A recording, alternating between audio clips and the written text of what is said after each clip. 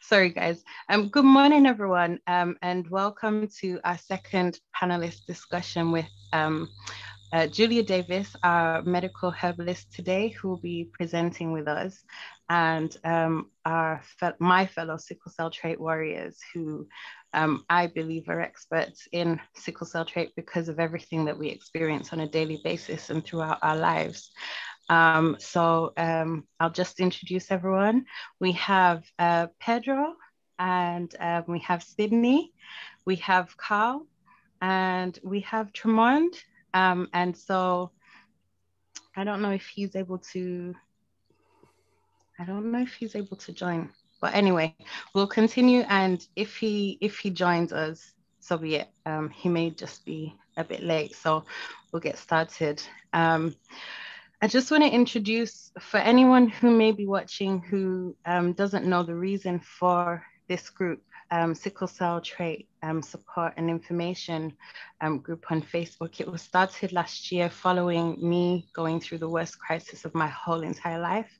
I got so confused and really bewildered, and I really didn't know what to do anymore. I'd had enough of being told by doctors that it's impossible or it's extremely rare.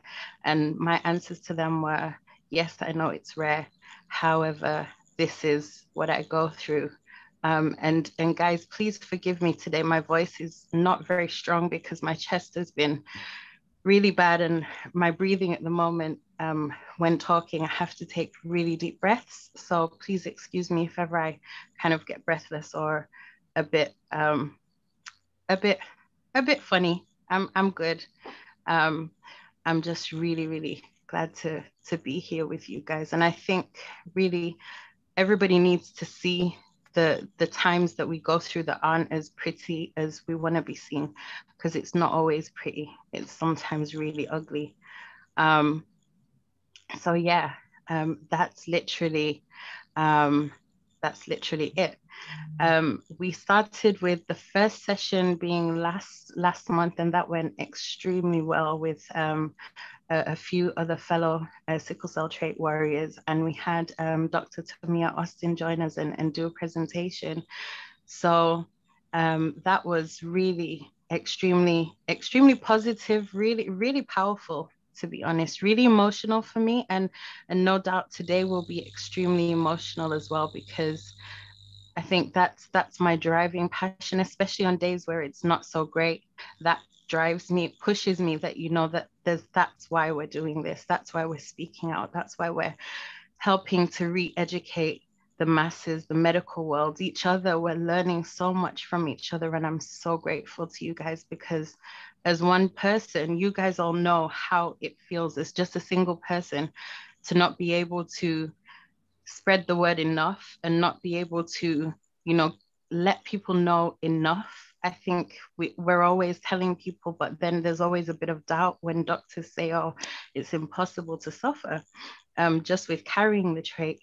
Then we're so often having to defend ourselves. And in the end, I got to a place where I just got so tired of having to do that, and I just kept quiet and I just got on with it, or I just declined events or declined or said I can't turn up to anything that friends had invited me to, and just decided to just keep quiet.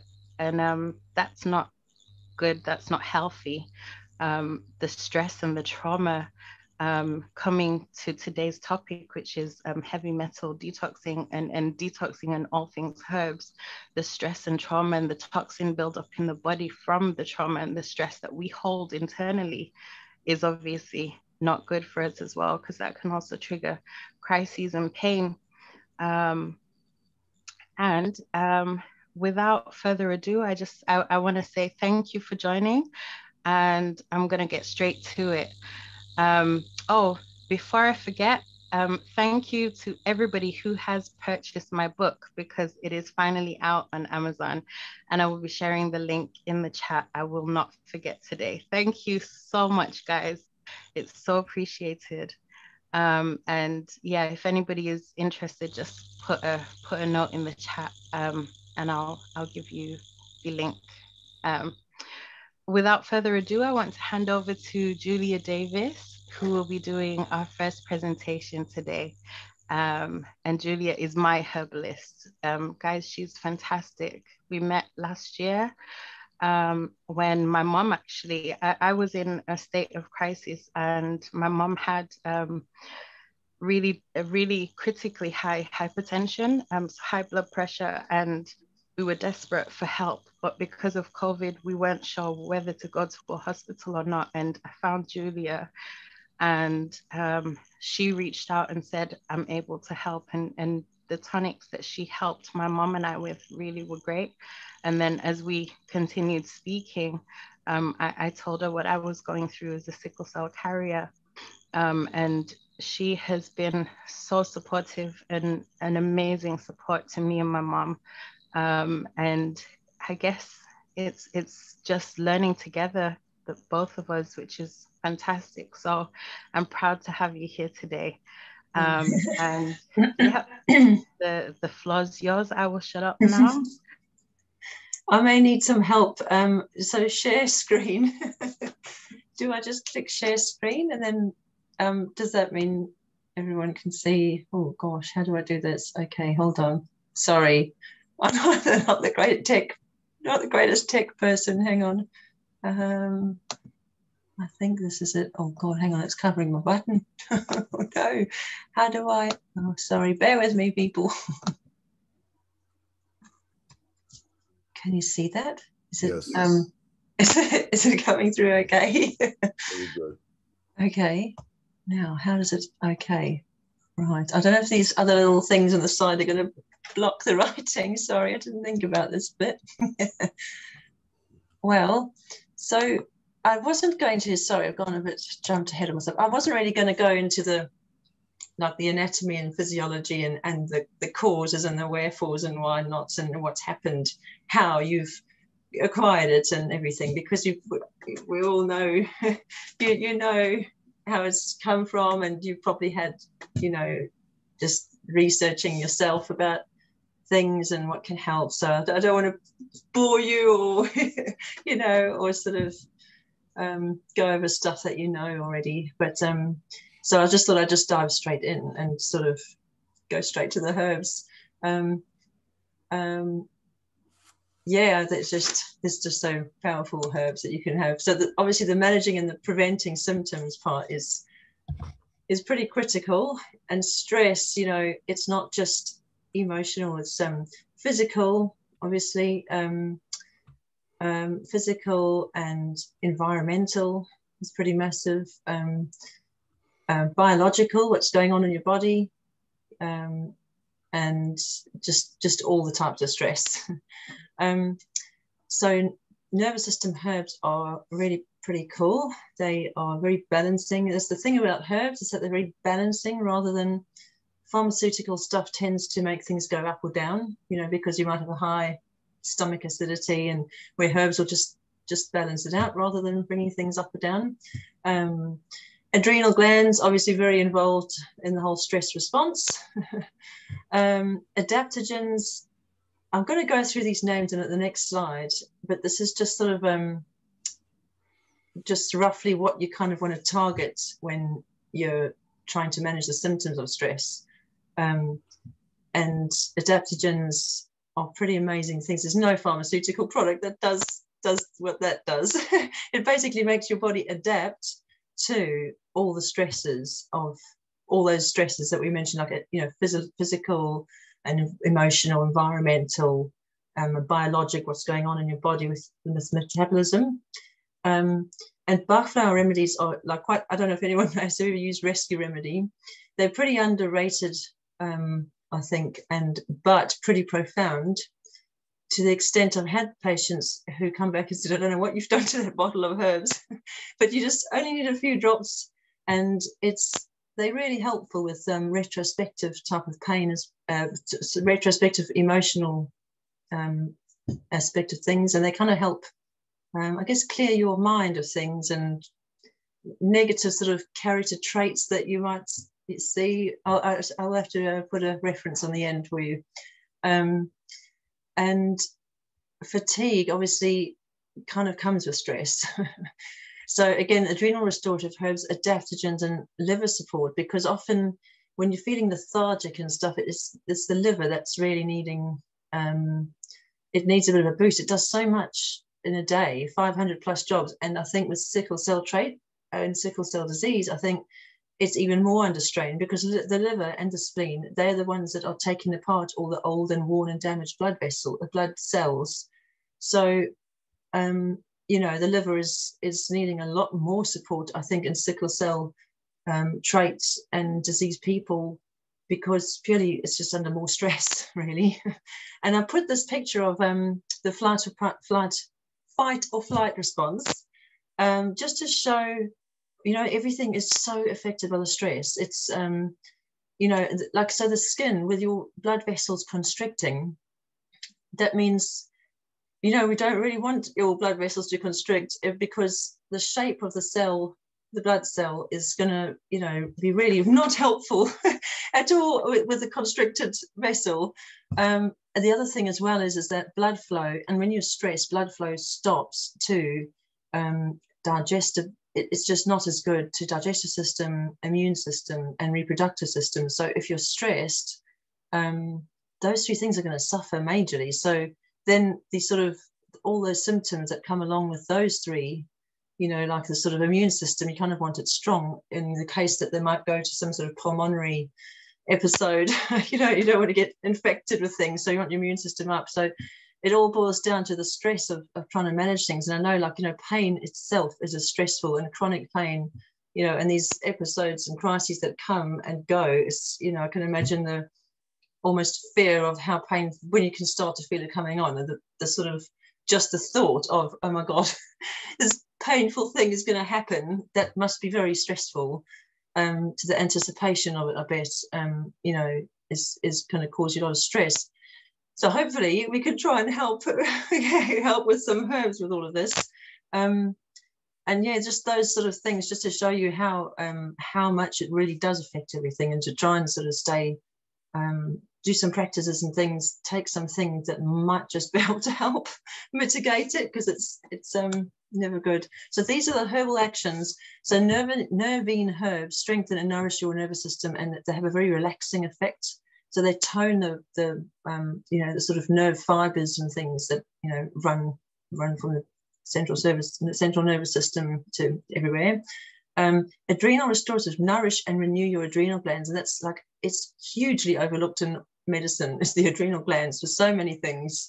Adrenal fatigue is so common, you know, and it's pretty much implicated in so many things that people I see, you know. Adaptogens, they help the body adapt to all those stresses that that's what I mentioned. And the antioxidants, that's hugely needed for sickle cell, because purely because of the metabolic waste products and build up in your system of breaking things down. And, you know, I mean, stress itself is going to have the stress hormones, you know, pumping around your system, and they can just fire you up so much with the sort of oxidation of things. So the metabolism of your body produces the stress chemicals that run, you know, the hormones, but then it also has to break those down, obviously, because otherwise you're going to be in this pent up state. So then, of course, your body releases the other things, like the endorphins kind of come good, but that whole process means now you've got all these things your body needs to get rid of, because you can't just have the hormones floating around like cortisol all the time, and then you wouldn't be able to sleeping. So it releases other hormones to kind of calm you down when you can't calm yourself down, but you still have to deal with all those metabolism of those things, which is what the liver has to do. So another thing, so the pain, you know, all of these actions can be achieved by herbs. I've put a couple of other things there. So the vasodilators, my sort of thought with this is that it kind of, at least if it can keep the blood flow going around easier, then, you know, that might help reduce it. I mean, anything to reduce the pain. And CBD oil is something that I started looking into quite a lot for a few different patients, different reasons. And you can get some that has absolutely zero THC in it as well.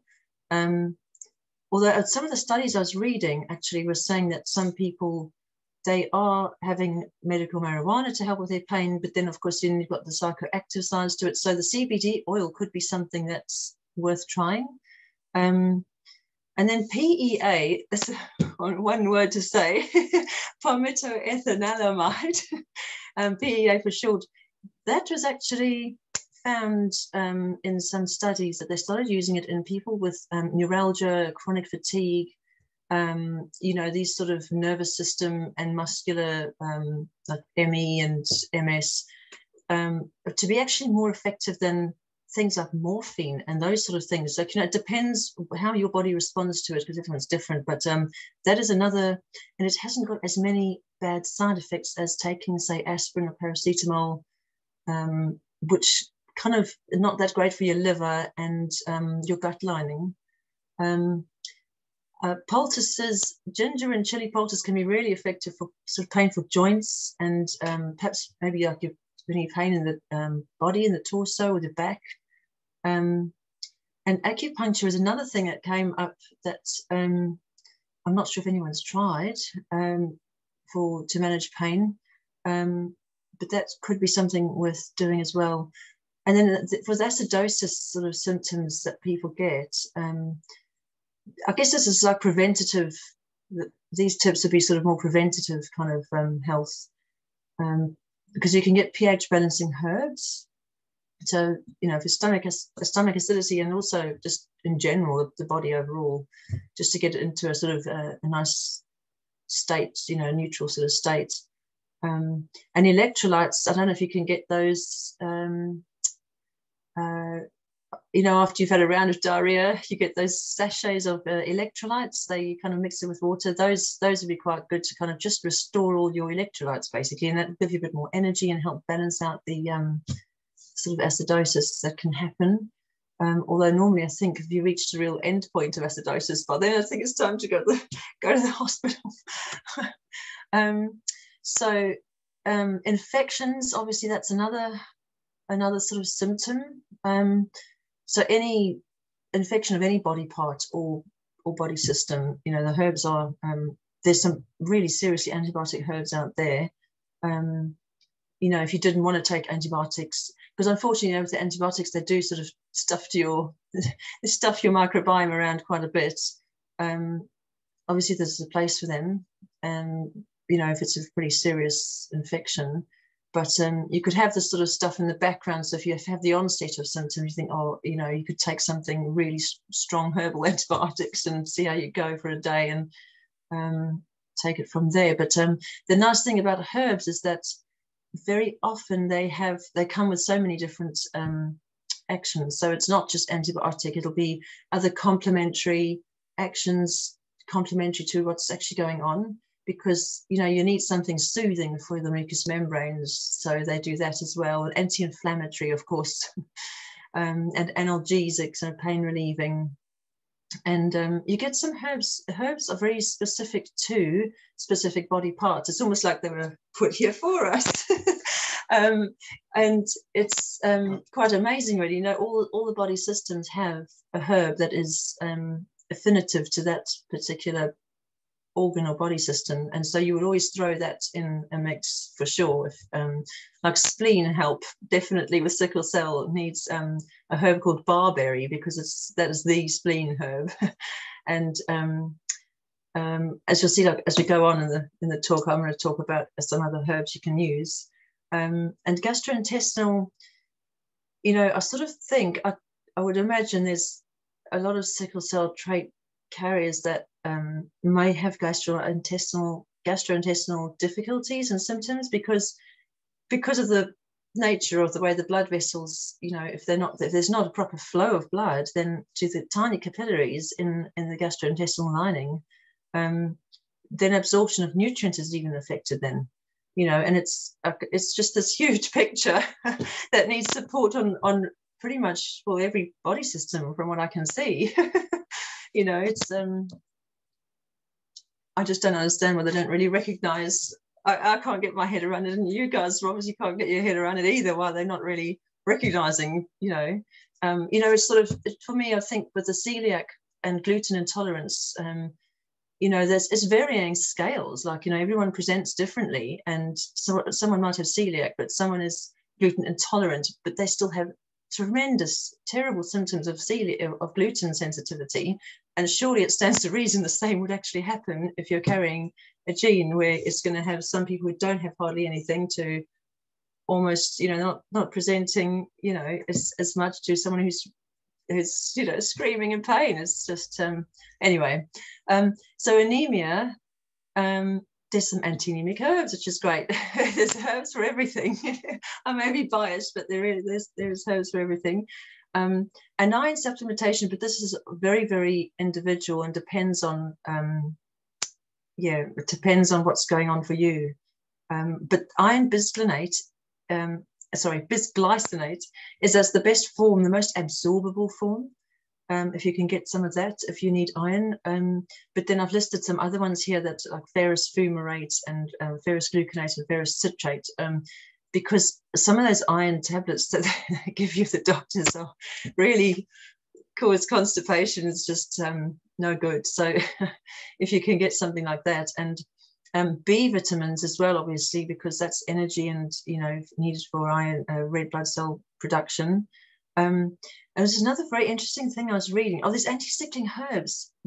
When I started going down the rabbit hole of this this last week, I sort of had to stop myself because I thought, oh my God, I've only got 50 minutes. How am I going to fit this in? But there's actually some amazing, I've put all the references at the end of this presentation, and I can email the slides around if you want, or put them up. I'm not sure how we can share them. But there's some really interesting stuff out there that of herbs that are actually quite anti-sickling, you know, and that's awesome. There really is herbs for everything. And, you know, not just the sort of my knowledge of what would be useful for the whole presentation, you know, like vasodilators to, you know, and circulatory stimulant herbs to get the blood pumping round, because obviously kind of you need the blood pumping round. But going back to sort of think of how is a blood cell formed, it's in the bone marrow. So if you can try and get that erythropoiesis, the development and the birth of the stem cells and the blood cells, if you can harness something there, that would be where you look. And so they've found that there are certain red blood cells with elevated density, and they've got an abnormal membrane. So it's almost like they may be clumping together. And those cells are they are what's going to stick to things like the white blood cells. So then you sort of think that that's where the immune side is going to go. That's why your immune system is not maybe functioning as good sometimes, because the white blood cells are now compromised because they've got a whole bunch of dodgy red blood cells stuck to them. And then the platelets as well, and the blood vessel walls, and those are what's causing the painful crisis. But they found in these studies, they did 6 grams, that's quite a bit, of aged garlic extract, and 4 to 6 grams of vitamin C, which actually is quite safe to take in a whole day, but you have to work up a tolerance to it, otherwise it gives you the runs. And 800 to 1200 IUs of vitamin E.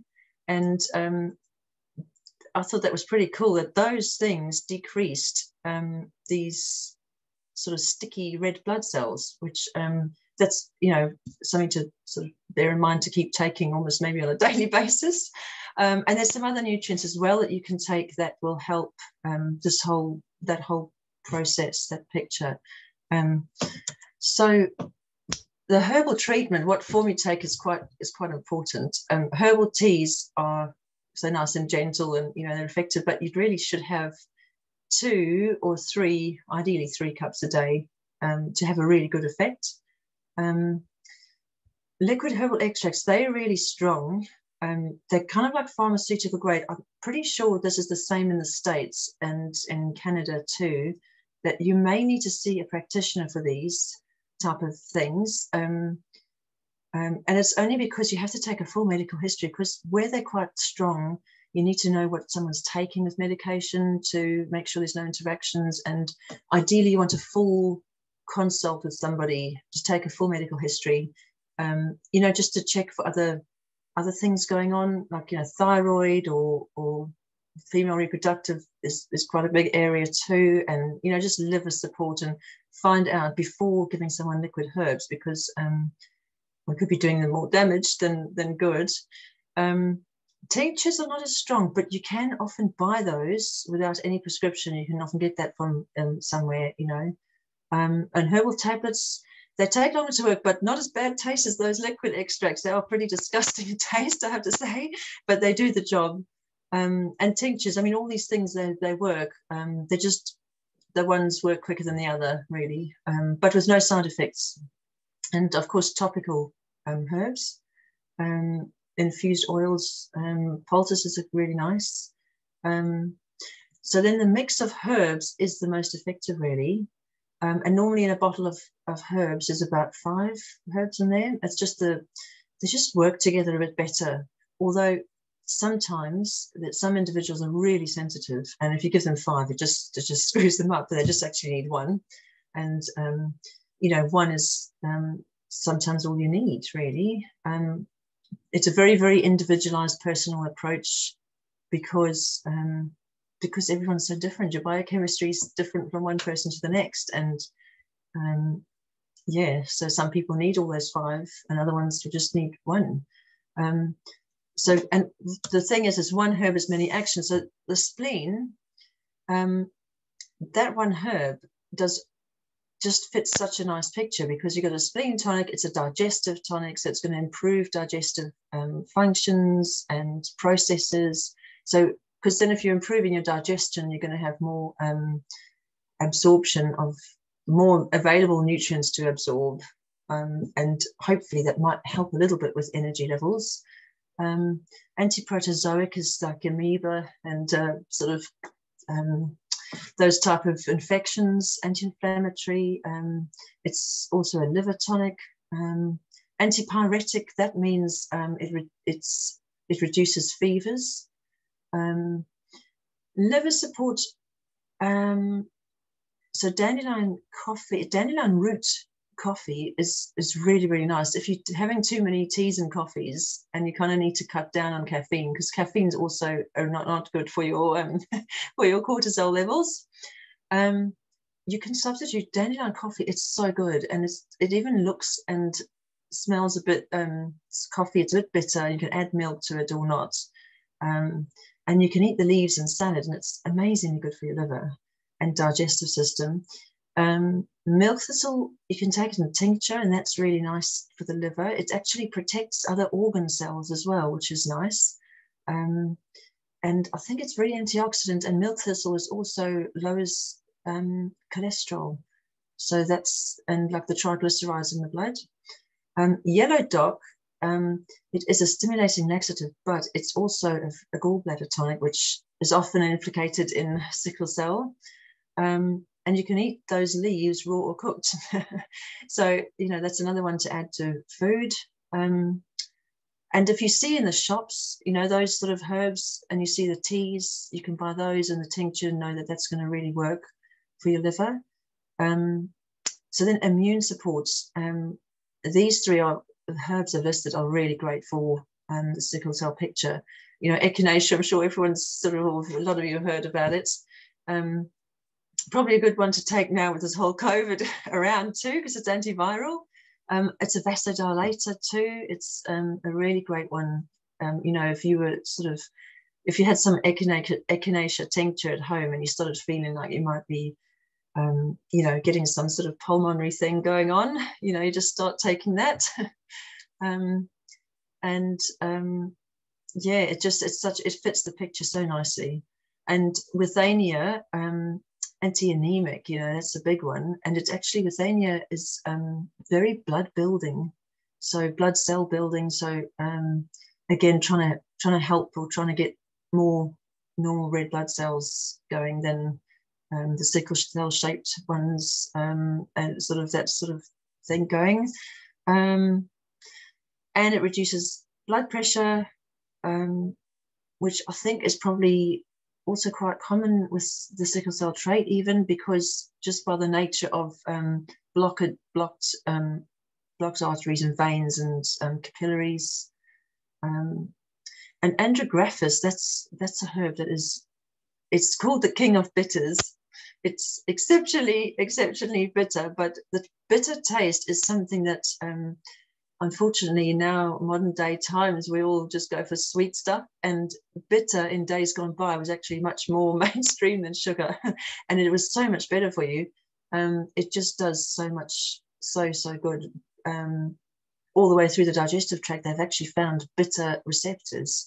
So they know that we should be eating more bitter foods. And like those dandelion leaves are quite a bitter taste.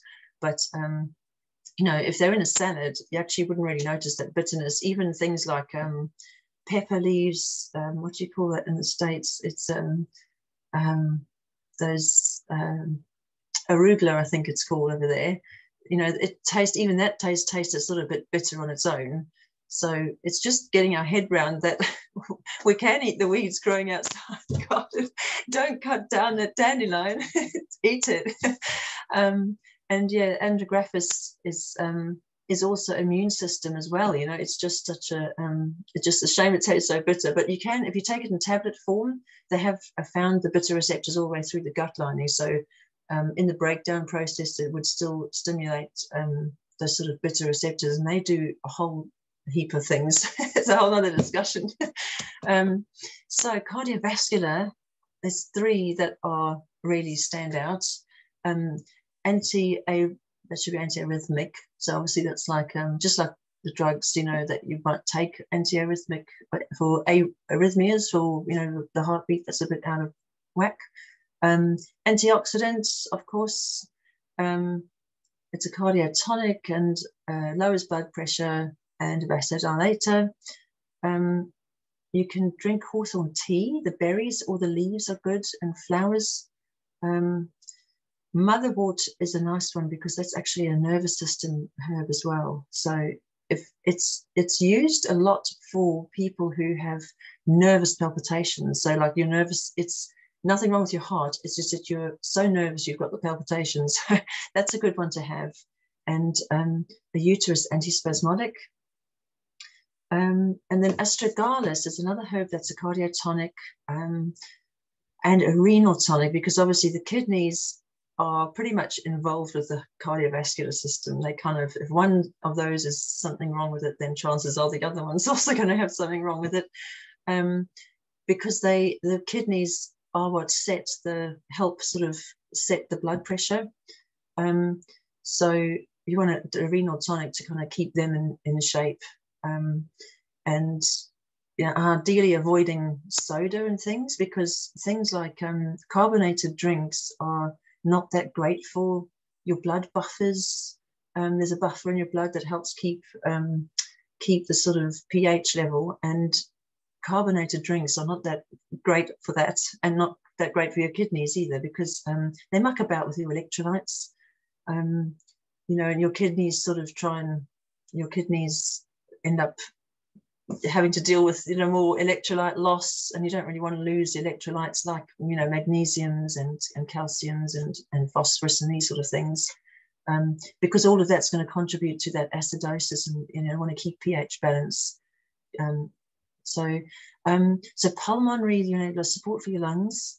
Ribwort is a great herb, and it interacts with hardly anything, because of course, perhaps, you know, with all of these herbs I'm talking about, it might be good to just double check that nothing interacts with, if you're on any medications. But ribwort is one that hardly interacts with anything, and it's just so great for the lungs, because it's what's called a mucous membrane tonic. And a mucous membrane tonic is kind of says what it does on the tin. It just tonifies and helps build up and nourish the lining of your lungs, and the lungs, and also the gastrointestinal to some extent, but more like the lungs. It's more affinity for, and it's very soothing as well, because often you just need your hugs. You need to give your lungs a bit of a hug with the herbs. Euphorbia, I haven't spelled that right, but euphorbia is a herb that is a bronchodilator, a relaxing expectorant, because sometimes when you get a cough and it's a strong cough. It can give you aches just from coughing. So you kind of want a sort of relaxing expectorant. It's not going to be as harsh, you know, coughing and retching, because that in itself is very debilitating too. So astringent herbs, astringency means very drying out, like an apple is quite astringent, and that drying sensation.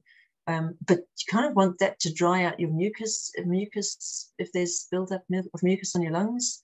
And antispasmodic just means that it relieves spasms, you know.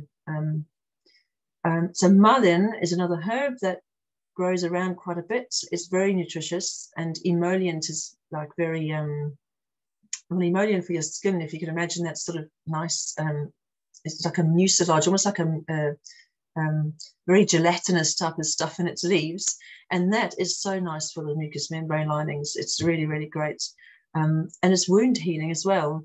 So if there's any breaks in the lining of your lungs, you know, it's going to really help with that. So onto the reproductive system, shepherd's purse. This is another, a lot of these things are just growing on the, I don't know about where in America. In fact, I think there are some places in America, these things just grow. Just they're classed as weeds, you know, and they're so good for you.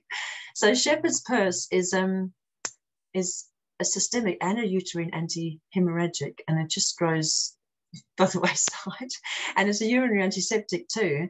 I mean, obviously they're cultivated for, you know, if we want to take them, but they really are very good and underrated. Yarrow is another one that's for anti-hemorrhagic, because you know, I can imagine most sickle cell females have got probably quite a lot to deal with every month. And sure, the anti-hemorrhagic can really help stop the sort of flow that might be quite persistent at times. And astringency, again, to try and dry things out. You know, ladies' mantle, I think it's a lady's friend, that one. Menstrual cycle regulator, and a nervous system again, and balances things out a bit in terms of tree berry is a great herb for, it must be for before you reach menopause. That herb is not for after. So that regulates periods, and it's progesterogenic. So if estrogen's a bit low, you can increase the progesterone by taking that. That's a really nice one to take. Unfortunately, you know, the reproductive system herbs, they do take a little while to sort of have an effect. Mainly because you've only really got once a month to see what effect it's had. So you've got to wait another whole month to see, of taking it, to see, is it, you know, is it working? But they do reset the sort of HPO regulator is a hypothalamic pituitary ovarian, because of, that's the way it works really. You know, your brain glands tell the next sort of, the hypothalamus tells the pituitary, which tells the ovaries to release the hormones, which, you know, has the whole cycle set in place. And so when you're stressed, though, the hypothalamus is going to sense that, and so that's how things are going to start to go out of whack, you know. And yeah, another reason why stress is no good. Digestive system. These ones are really easy to get hold of course, you know, chamomile, peppermint, lemon balm, dandelion. There's quite a few herbs for your digestive system, and globe artichoke and ginger. At least, you know, globe artichoke you can actually eat as well, as take a tincture or so you could have that in your food. And you can make some really nice chamomile cookies. Chamomile and lavender, actually, that's a really nice way of getting them into you, to calming the nervous system. And lemon balm is also actually a nervous system support, so, and antiviral. So as you can see, like, all these herbs have got so many other different things that they do. I think they get mainly touted for one thing, but actually there's so many other things that they do that make them good for the sort of picture of what's going on for sickle cell.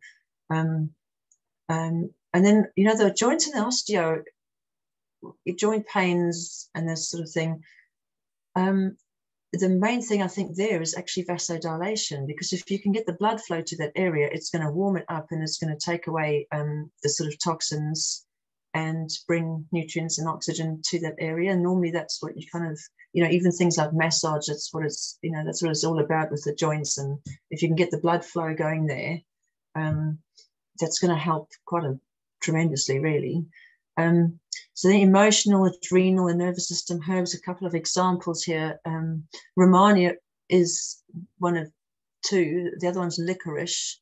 They're adrenal herbs. The only reason I didn't put licorice, even though it tastes, it's one of the very few herbs that taste nice, is that often it makes you urinate out potassium.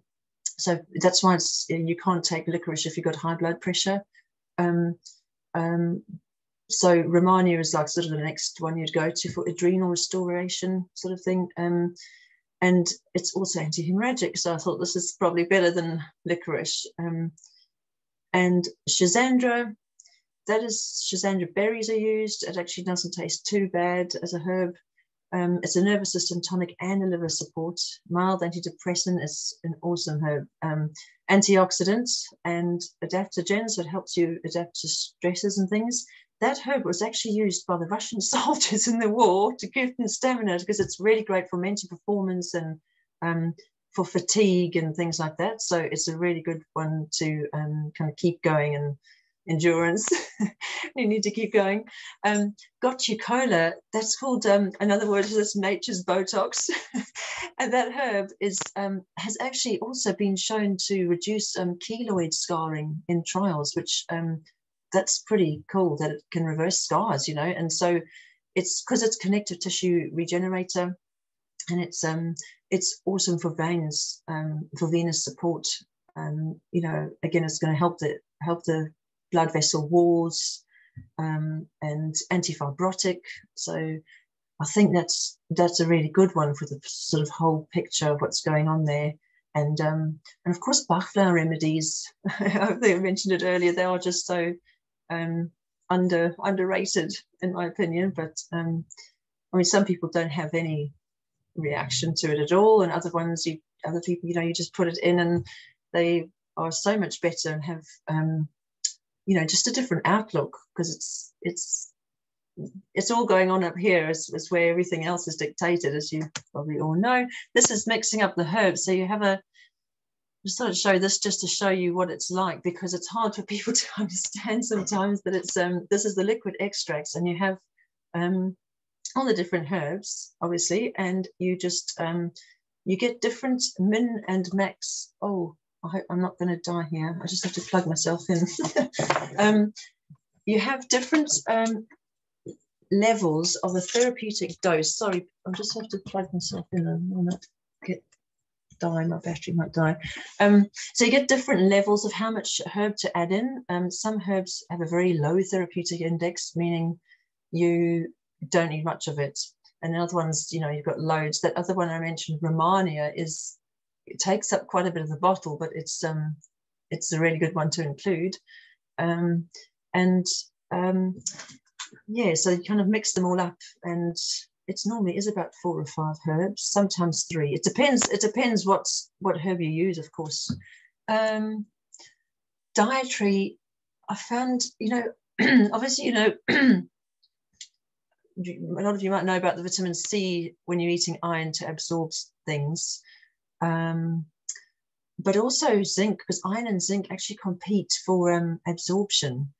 And so my sort of thoughts are that, you know, zinc is a very similar shaped molecule to iron. And thus, I'm thinking with sickle cell that I think there is actually some sort of, you know, if iron might be a bit of an issue, then I think zinc is as well, because it's purely the sort of shaped molecule that it is, and then they compete for absorption. So I just thought I'd list some of these type of dietary things that you could try, like grain-free, because it's a risk factor to zinc deficiency. And zinc deficiency is actually quite common for everybody, it seems. So many people I see, it seems to be zinc is not really been taken or been knocked out by heavy metals. Eat the rainbow every day. I'm always trying to tell people it doesn't even matter. There's been recent research that showed it doesn't even matter the quantities of what you eat. You don't have to eat all of those. If you're even having a small little grab of some grated carrot, then you've had your yellow, orange, you know, you just the small amounts of it all, as much color as you can every day in your diet. It's just, it'll do so much for your bacteria. And I found actually there's some foods that showed some anti-sickling effects.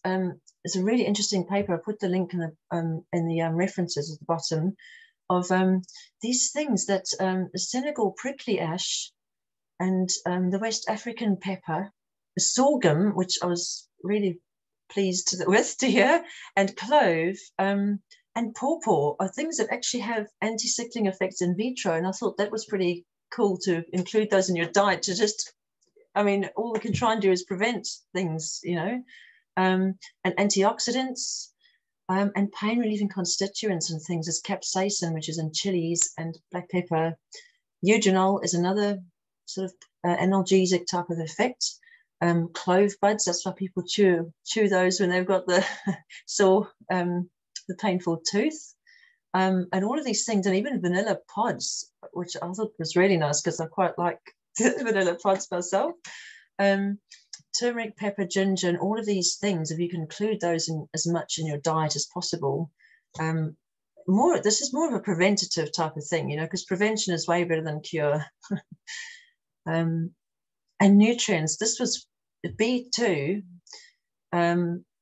L-glutamine, sorry, that's for reducing adhesion. 30 grams daily, though. It's really hard to try and find a supplement with that much glutamine in.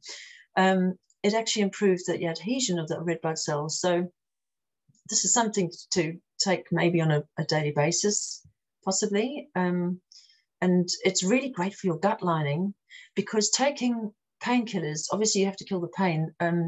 Maybe to offset what damage it does to the gut lining, like these aspirin and paracetamol, is to take glutamine as well, just so that you get some sort of level of protection on your gut lining, because it's going to start affecting your gut microbes, and then the microbes get affected, and there's all sorts of other things that get affected. This could be a lot longer than 50 minutes. Anyway, so same as vitamin B2, they noticed that there was only a very small study, though, 5 milligrams twice a day for 8 weeks. The only thing, if you take vitamin B2, is your urine is going to be bright yellow. So don't be alarmed, there's nothing wrong. It's just a side effect. And that's something too. And again, the CBD oil and that PEA I mentioned earlier, they reduce pain and swelling. Tissue salts, I don't know what it's called. I think it's actually called Martin and Pleasance in the States. They do, Martin and Pleasance do tissue salts, it's called. And what's nice about them is you can crunch them up in your mouth, perhaps when you're even having a crisis. I've recommended that to people with period pain. There's certain ones that you can take on an acute sort of dosage when you're going through something, and you can just crunch them and you absorb it obviously through your under the tongue.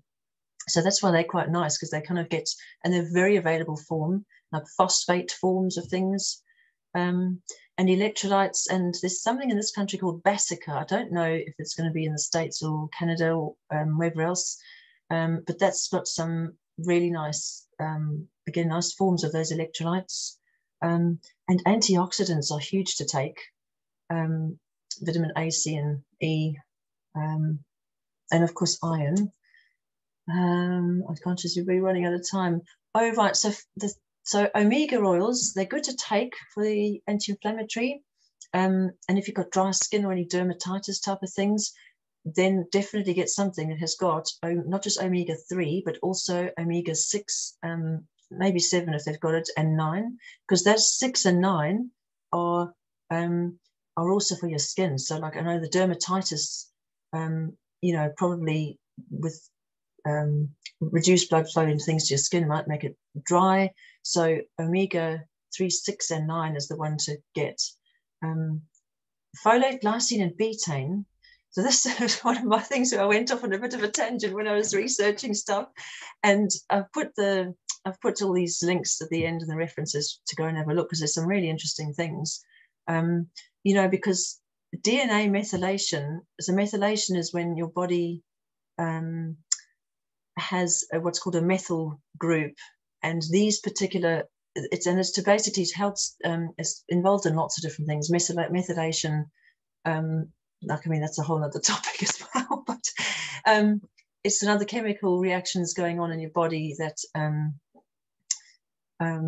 is often very, it's impacted by your DNA, DNA methylation, and the methylation of toxins, nutrients. So these 3 methyl donors, folate, glycine, and betaine, and you can take those in supplement form, and they increase the methylation to alter the gene expression. Because I sort of thought, is there a way that we can somehow fiddle with this gene expression of sickle cell trait to try and make it not present so much, and not have these crises and things so much, you know, to try, and the pain must be the worst one, I think, you know. So I was thinking, is there some way we can try and change this? This is the early process I got to it. And magnesium and zinc are also involved in messenger RNA, not mRNA like the COVID vaccine, but you get something in your cells, messenger RNA, and that goes and ferries off the genetic material. And magnesium and zinc are actually also involved in that whole kind of breakdown of RNA. So I sort of thought, well, if you're taking these, well, and also they've got their own benefits beside the sort of genetic side of things. You know, it's probably useful to take these as well. I know you'll be popping loads of things and magnesium powders, and be like a little pharmacy, a little health shop in your home. So magnesium also relaxes your muscles. This one is pretty big. It could even help with treating high blood pressure, to take high dose magnesium. The only thing is, you've got to build it up a bit slowly, because you don't want to, if you have too much magnesium, it also gives a bit of diarrhea going on. And also it helps with those dense red blood cells and improves the membrane transport. So kind of anything to help support your blood cells, I think, is going to be huge. And of course the B complex for energy. Toxins. I mean, this is also another whole thing. This book here is completely changed. Staying alive. I don't know if that's backwards for you. Just realize, staying alive in toxic times, and it's a seasonal guide to lifelong health. And it's like a manual really of what to do to stay healthy.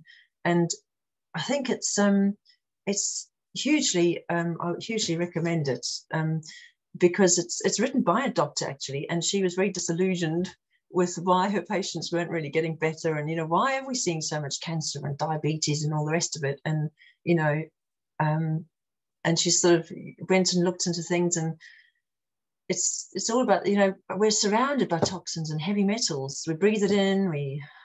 It's on your mattress when you sleep on your mattress, because there's flame retardants. That's like the bromine, the chlorine in the tap water, the fluorine, fluoride, and they mess with your iodine, which then messes with your thyroid.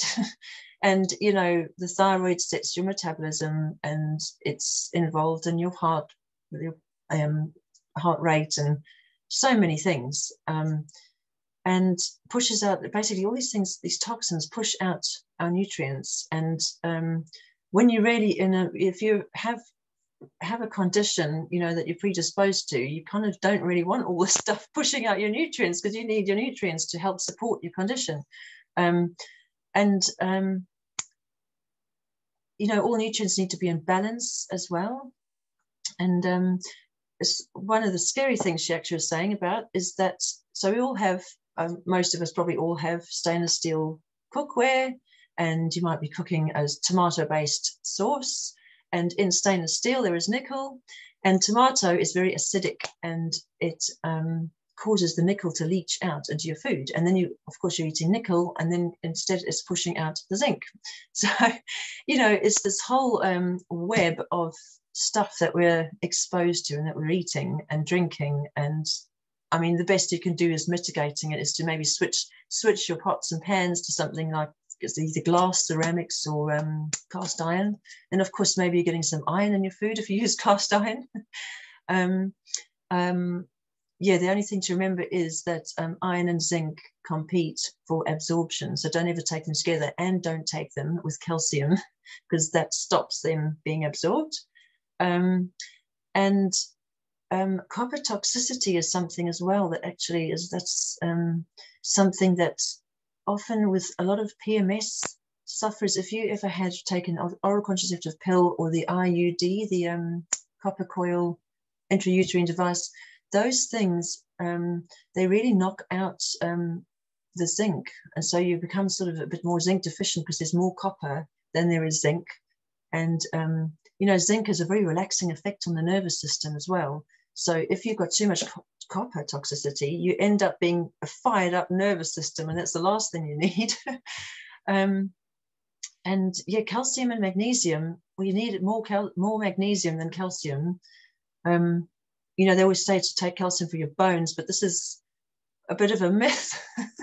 And it's so annoying. It's like just perpetuated all the time. You know, if you want health for your bones, take vitamin D3 and K2, because that will help you absorb. There's so much calcium in the food anyway that we're eating. You don't really actually need too much more. Magnesium is the one, because it's so much more relaxing and on just so many levels. It's involved in the energy cycle of energy that your body produces every day. You know, magnesium is needed for so many more things than calcium, really. And you can always do a hair tissue mineral analysis test, which shows your nutrient levels and also your heavy metal toxin like load. And then you can start taking things like vitamin C and vitamin E and vitamin A. They're really great to get rid of toxins, because those things are just going to clog up your system and clog up your liver. And, you know, I think, like we said in the beginning, you know, liver support is huge for sickle cell sufferers, because of the extra work it's got to do, because there's a lot of blood cells in your body, you know. And so just think of every one of those and how many are not maybe misshapen or not, you know, and also just the support that you need of carrying oxygen around. Yeah, so that's that. And now something I thought is that when you start to feel the early stages of a crisis starting, like, you know, aching, inflamed joints sort of thing, that is the time to start hammering the vitamin C. And you can quite safely take 2 grams, you know, and maybe then one time, and then you could even take, say, 6 grams in a day. So like stagger it, so like 2 grams, and then, like, you know, maybe see how you go with 2 grams later in the day. Like, you know, if you run into the toilet all the time, you know, that's your threshold. But you could take it in stages of maybe 1 gram if you're worried about that. But and vitamin E as well. But oh yes, I thought that you can counteract the sort of runs with the psyllium husk, because it, you know, that might just hold the stool in transit a little bit longer if you want to take more vitamin C. And vitamin E, I've sort of also found out recently, this vitamin E, you know, there's 8 forms of it, and you ideally want to take all 8 forms to have a really good effect. Something as well, aspirin is probably better to take for sickle cell than paracetamol for the pain, only because paracetamol reduces glutathione, which is needed to detoxify. And, you know, again, liver support, really, that's what that's for. Paracetamol is probably worse for your liver. Aspirin's not so great for your stomach lining, but I think the lesser of 2 evils might be the aspirin to some extent. Depends on what you've got going on, and if you are on medications, maybe, let's say no aspirin, then you could just take maybe extra liver support if you take paracetamol. Yeah, ginger tea and a poultice for aches and pains is really good, and Epsom salt baths. Magnesium is really best absorbed also through your skin, and, you know, it's so nice and relaxing to have a magnesium Epsom salt bath. And you can also get magnesium oil or creams to put on, so you're still absorbing quite a bit of magnesium. And then mental and wellbeing practices, guided meditation. I've just sort of listed out a few other things that you could do.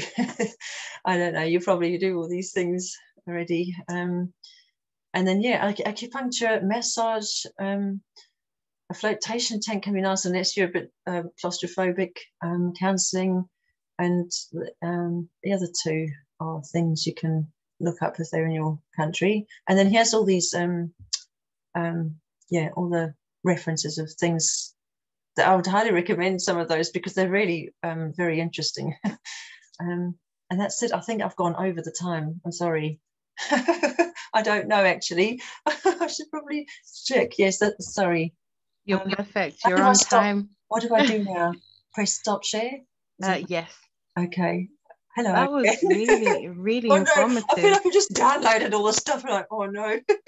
No, thank you. Thank you so much. That was really useful, because there was so much that I was taking in. That's great. Thank you. There's so much that I think in the chat, a few people had been kind of like posting. So I was watching and keeping up, and I was thinking, oh wow, there was so much info there. Would it be, I think you mentioned it's okay to email the slides across, because I think... Yeah, how do I make it public or put it somewhere?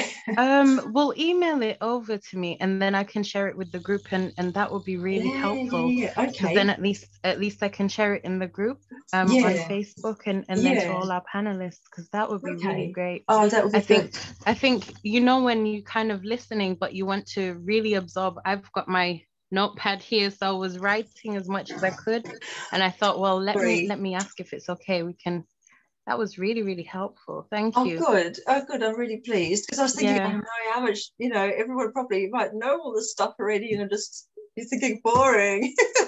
No, it's great, because I didn't know the things that can help with like cycles. You guys, it's no secret, and my book literally kind of goes in a bit more detail.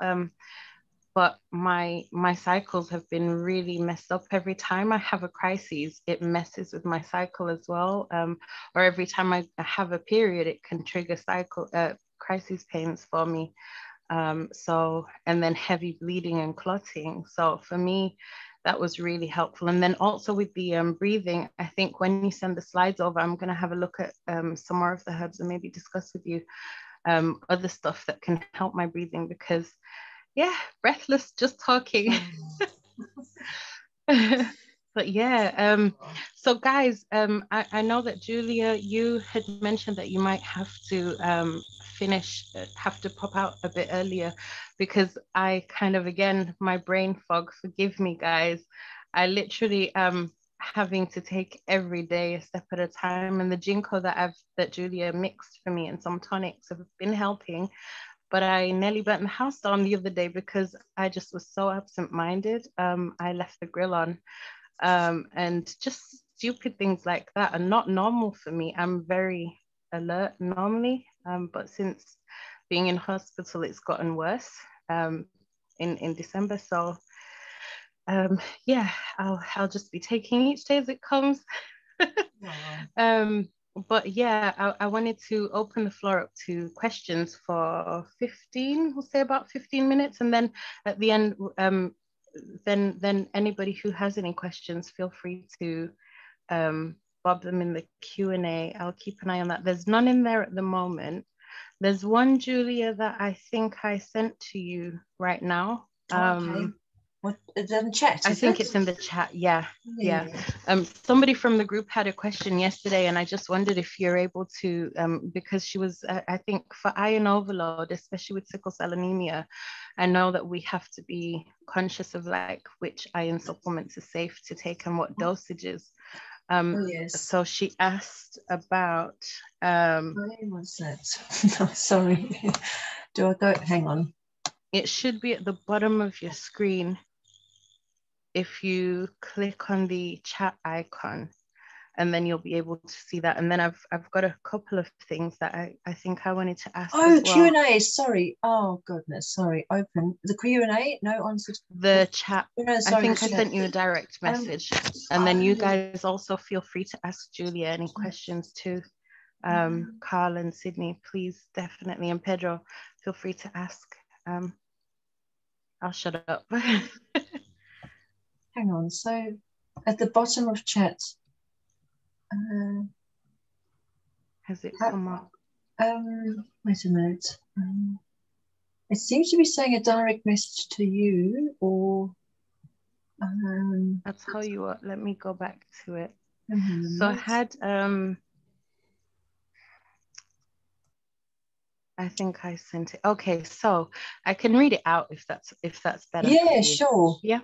Sorry. So no, it's okay. So someone had asked yesterday whether we can safely supplement iron for sickle cell anemia children due to iron overload, as the body doesn't process it properly. So she asked if heme iron would be best and if there's a proper dosage weight reference that you could kind of. I suppose it would be good to know. I guess knowing the iron levels of the person, the individual first. Yeah, and don't ever be fobbed off when they just say, "Yeah, this is your iron," because you need the whole picture, of course. Like not just iron levels, and you get the transferrin as well. And all that breakdown of all the little bits and pieces, not just red blood cell, white blood cell, hemoglobin. So heme iron, I mean, I guess, is it worth, maybe if there is an iron overload, is it worth maybe just eating the iron, as it were, from not actually supplementing, but making sure there's vitamin C and eating leafy greens? Would they the dark leafy greens? And I would think maybe just on a gentler approach, especially if it's a child. How old is the child? We don't know. Okay, I haven't got the age of the child. I can't remember. Yeah, because that's a very fine line with children as well, depending on the age of how much iron you can give a child. You probably see even on most iron supplements, for children, they'll be saying, do not exceed this dose. And there's a reason, because children don't excrete iron the way adults do. It just passes through our feces if we've had too much, or normally. But if there's iron overload already, then maybe just a gentle sort of approach to taking the sort of heme iron, through foods, might be a bit better or safer. Yeah. Okay. Sorry. No, that's great. Okay, so Pedro sent another question. Yes. So I'm wondering, would you like to answer this one live? Can you see the Q&A at the bottom? I've seen it. It's popped up. Yes. Yeah. Has there been sickle cell trait and asthma? Yeah, I think it's asthma. He has both. Should we answer this one live? Yeah, I can, if you like. I don't know that there has been correlations, but I can imagine that it's. I mean, it depends. How long has it been there? I wonder, because I don't know if there's been any correlations between.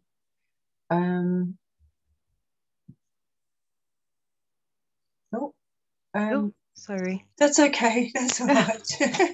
I would have thought it's. I don't know if it's actually correlated. I can't imagine sickle cell is going to help asthma if you have asthma. I don't know that there is any correlations, I'm afraid. I suppose you can just use a lot of supportive, lung herbs and things. Nettle, actually, do you know what? Nettle would be a really great one for you, because nettle is anti-allergy, and it's very blood.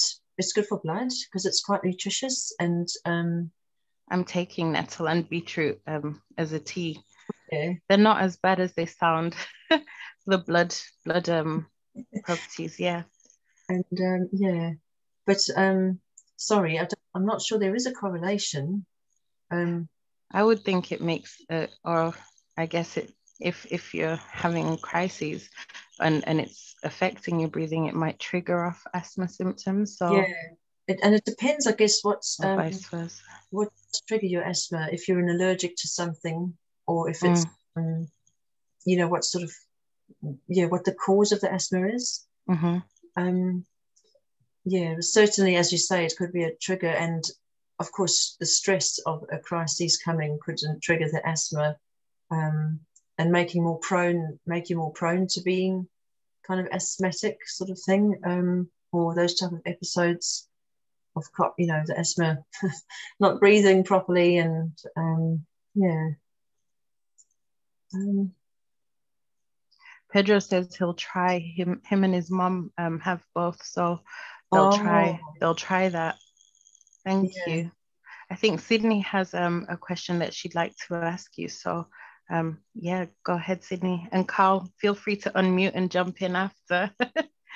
I have a question. I'll wait though. Okay. Oh, I can't hear you.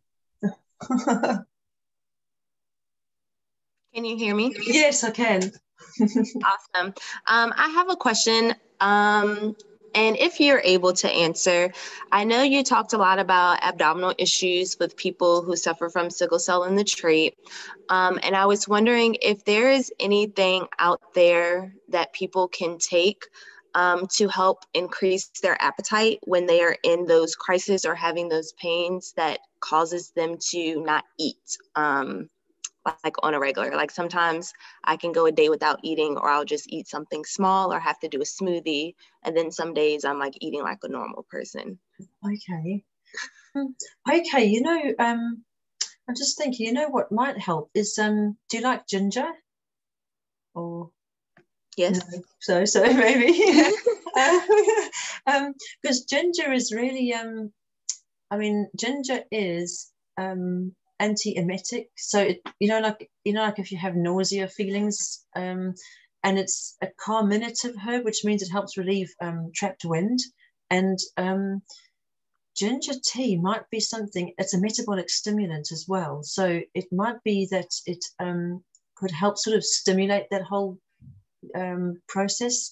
And you know, those bitter herbs that I mentioned, they actually, that bitterness actually sort of helps get your digestive juices going, and once they start going, you kind of would sort of want to eat a bit more. I suppose do you mean sort of before you've got to that eating stage, though? You just you don't really want to eat, or you have no desire to eat? Kind of both, and then like the body doesn't want to take it in anymore. It's kind of like just like a rejection. It's just no appetite. Okay, if that makes sense. Yeah. There is a herb that does stimulate your appetite. It's called Ziziphus. Yeah. How do you spell that? Or spiny jujube, which that's a great name. Will you email that across if that's okay? Yeah. That's really interesting. It's an awesome herb, and like it's a nervous system tonic. It's a muscle relaxant. It's a digestive system herb. It increases your appetite. It's helpful for people who've lost weight through being ill, you know, because that's what happens, and it just helps nutrify. And it's a very good herb for tonifying, your gut and your nervous system and everything. Okay, I'll send you some, and it's one of the not so badly tasting herbs, because they're all pretty gross, I have to say. I'm not touting them pretty good here, am I? But they're, you know, they are, they just work really so well. Underestimated. But Sisyphus is one. I'm just trying to think. There's another one that's funny enough, prickly ash is a metabolic stimulant, but I don't know. And what came up in my research was Senegal prickly ash is anti-sickling, and prickly ash that we were trained in is obviously from the same family, because it's got the same first Latin name. Because when I first saw it, I thought, oh my goodness, like, you know, I could get this one. But so I can't get the Senegal prickly ash, but the prickly ash that I can get is a stimulant for metabolism. So, you know, that's and a few other things as well, but that's another good one to take, a circulatory stimulant as well. So, you know, again, maybe that's good for the whole picture. What about if you used aromatherapy? Like if you smelt some essential oils that actually made you think, oh, I could eat something, you know, or that maybe some work. I can try that. I'm not sure what would do that. I'm not an aromatherapist, but it's just sort of come to my head. So if you know, because like the whole sensation of wanting to eat and something that makes your mouth water and then you want to eat something, is often like your sense of smell. And I'm just thinking, is there something that like when you get into that sort of state, when you smell food, do you want to eat, or you just think outright no? I want to eat it, and then you take a couple bites, and then your stomach's like, well, that's it. I'm full. Oh, okay, I see. For me, it's the other way around, where it's like I'm in crisis and the pain, and because most of the time I end up having fevers as well with them, and with the joint swelling, the pain is just too much that I can't even think about food. It's like it completely disappears. So I think even the smell of food, I'm not really, my mom last year had to feed me during some of the time I was really bad.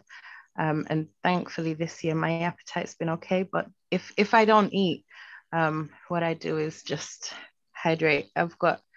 I tend to drink like five liters. Recently I've been drinking about 5 liters a day of water, and if I can't eat, just hydrate. That's my method. And I have my ginger and lemon here. that helps. It does help. Sorry for jumping in. Can I just quickly ask, there was Ziziphus.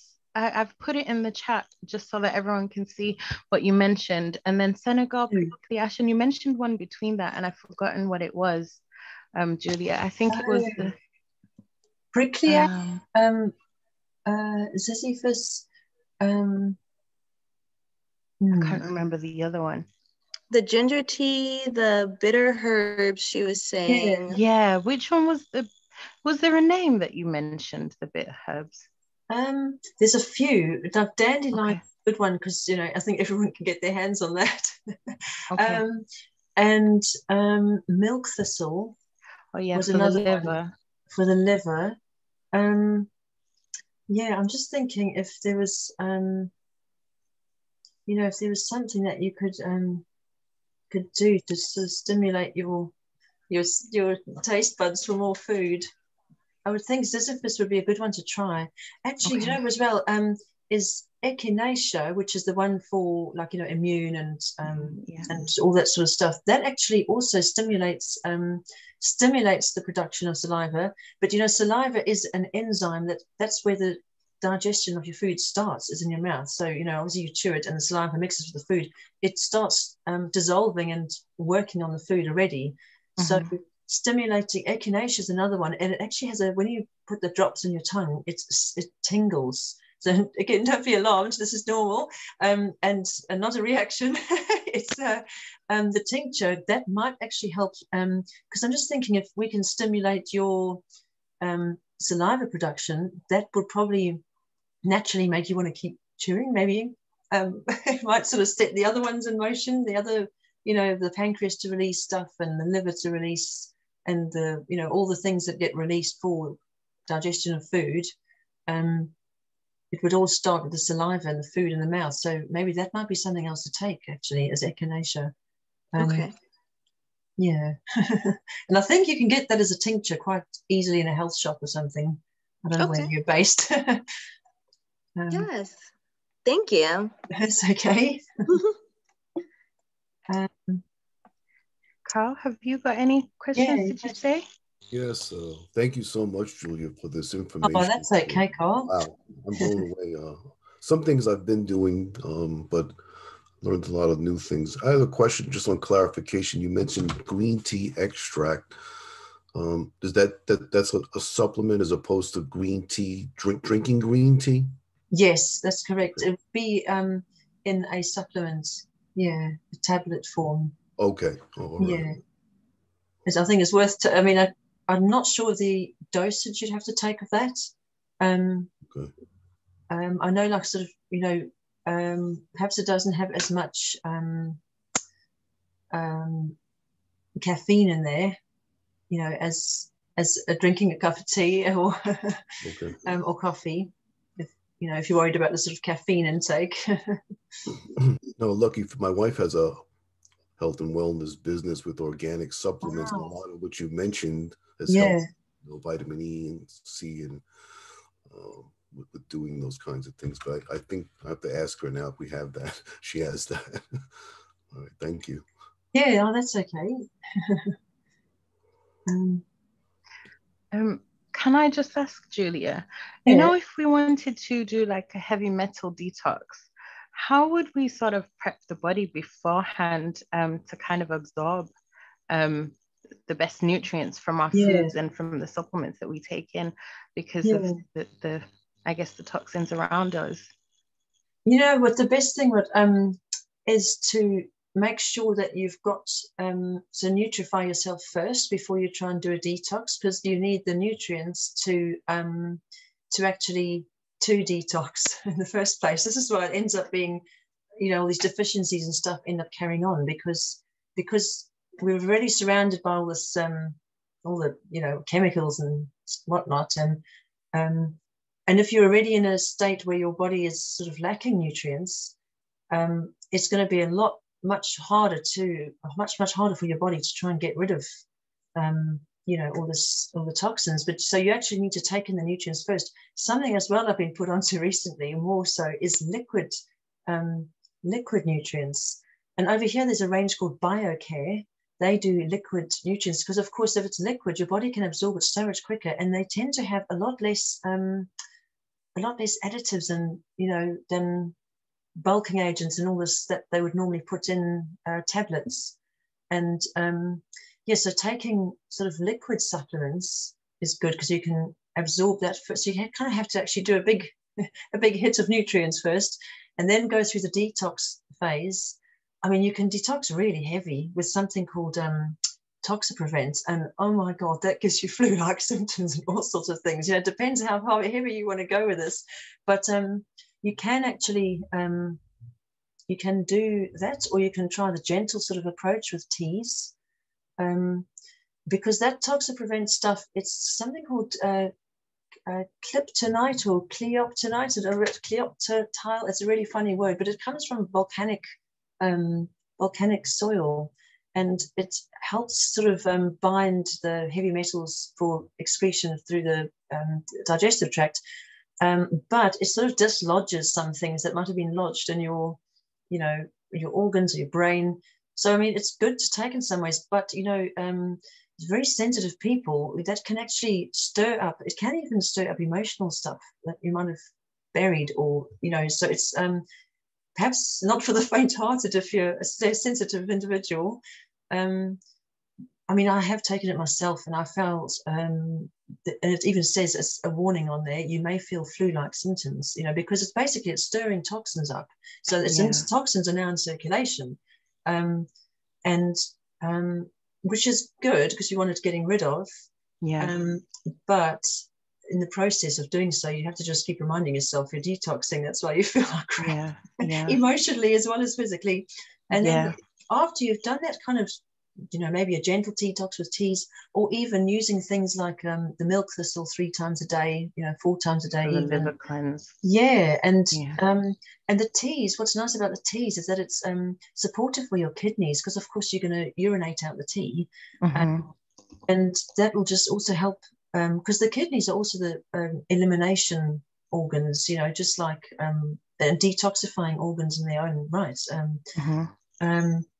I think, you know, again, actually, you know, with sickle cell, I think detoxification is probably absolutely huge, because your lungs are affected, and that's also actually a detoxification organ, because you breathe, you exhale toxins. So not only, you know, your liver is under a lot of extra strain, you know, your lungs, your kidneys, because kidneys is often, you know, that's the thing. It's like, you know, when you think about it in terms of sickle cell, it's like, oh my God, this is everything. Huge. I was like, what was that? And so, so I think with you start nutrifying yourself with good foods and take the nutrients, particularly A, C, and E, for detoxing. And you sort of, once you've perhaps taken a course of those, maybe go on to detoxing like with nice herbal teas. And if you want to go harder, you can take something stronger. And the liquid extracts, you could take some of those for detoxing. And I suppose even, lymphatic support, because that's part of your immune system, but all the lymph vessels run alongside every single blood vessel and capillary. It's like its own, circulation system. And that also picks up a lot of toxins. So enhancing lymphatic flow. So even like lymphatic drainage massage would be really great, because it'll just help that system clear stuff. And then once you've done that sort of detoxing, you actually need to like re-nourish yourself probably at the end, just with a bit more, just because you use nutrients to detoxify things. So again, you kind of have to support yourself quite a bit. And if you don't support yourself, I think you end up feeling very rotten, and then you just sort of probably end up scrapping the whole detox and think, I can't do that. It becomes too hard basket. And you kind of want to see it through. It's so I know with massage therapy, because like you said, I'm a therapist, a massage and holistic therapist, so doing massage therapy, and when my back was bad, I know that having massage therapy, I needed really deep tissue massage because my back was bad for months. And there was only one person I could ask to massage me when I was at this stage, and I made her sweat. She had to work so hard. My back felt like a rock solid wall. When I went to the A&E department, they said, it's just your back, it's probably just stress, and it was.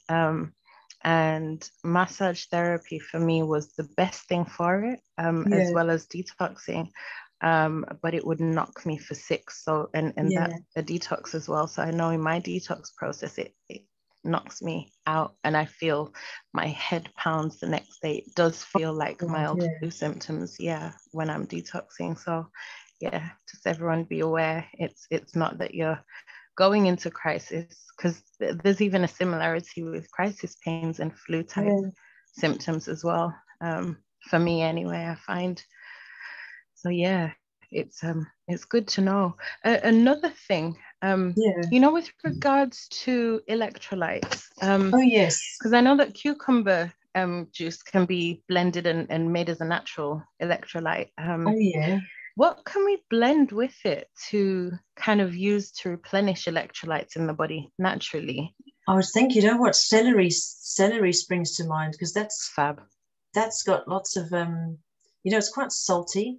And the funny thing, what you mentioned about drinking 5 liters of water a day, I know that that's obviously to prevent, for prevention and for also helping you going through the crisis or But do you get much salt in your diet? Because this is another thing that, like, I've recently, salt is actually quite crucial, and we're told, salt thing about hypertension and everything, but where there is salt, there is water. We're always taught that, and so if you don't have salt in your body, you're just going to keep weeing that out instead of actually maybe holding on to it a bit. I don't know.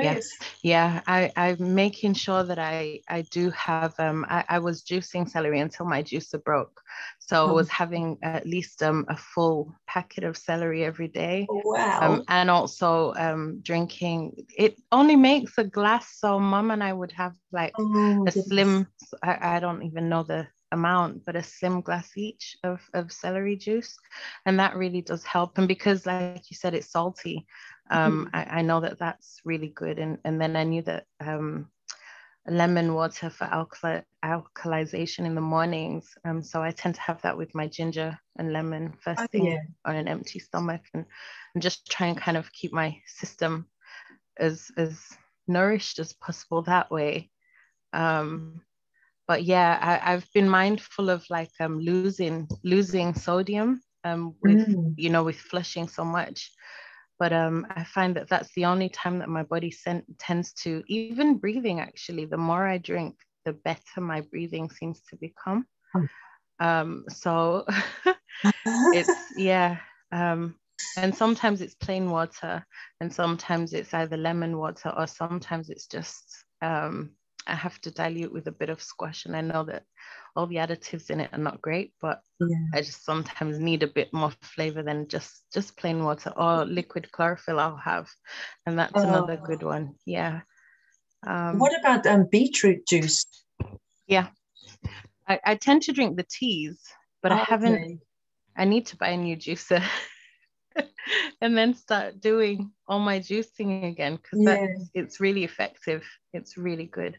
And on days if I feel like, Sydney, if ever I struggle like with eating, just juicing, because sometimes that's what your body's just telling you need, and that will still give you a bit of nourishment as well, won't it, Julia? Yeah, of course. And if you can add anything, like if you can tolerate nuts and seeds, you know, that's always nice to add in. And even if you like oats to smoothies, because that's nourishing for your nervous system, and you know, fiber for the gut microbes. I mean, the microbe thing could be a whole nother chat. Yeah. You know, it's even with bone density. There was something I came across the other day, that there was microbes that you can take that support bone density, you know, and this is great for menopausal people, you know, because, or anyone with bone issues going on, because that's just crazy, all these gut microbes. And that's why I sort of wondered, you know, if, I mean, I'm sure sickle cell, you end up taking lots of painkillers just by default, because, I mean, what else are you going to do, right? Like with the pain. So, but these things are not good for your microbes and your gut lining and your liver, and it's just, but I mean, you do need to manage the pain, you know, obviously, but you can mitigate it by taking things like the glutamine and supporting the liver, just to help, you know. And slippery elm, that's another one that's nice for the sort of lining of the stomach, if you're taking, you know, aspirin or any pharmaceutical really.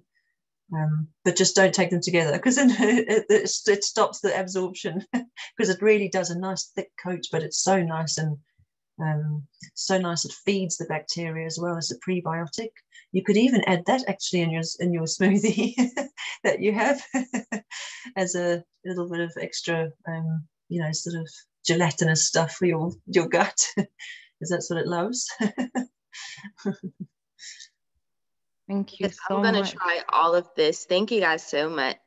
Oh, I'm so pleased. Thank you, Julia. It's been really great. The information is just, even though I know we're having the slides, it's just, there's so much that I think I want to just try, you know, and keep trying, because I think health is wealth. It's everything.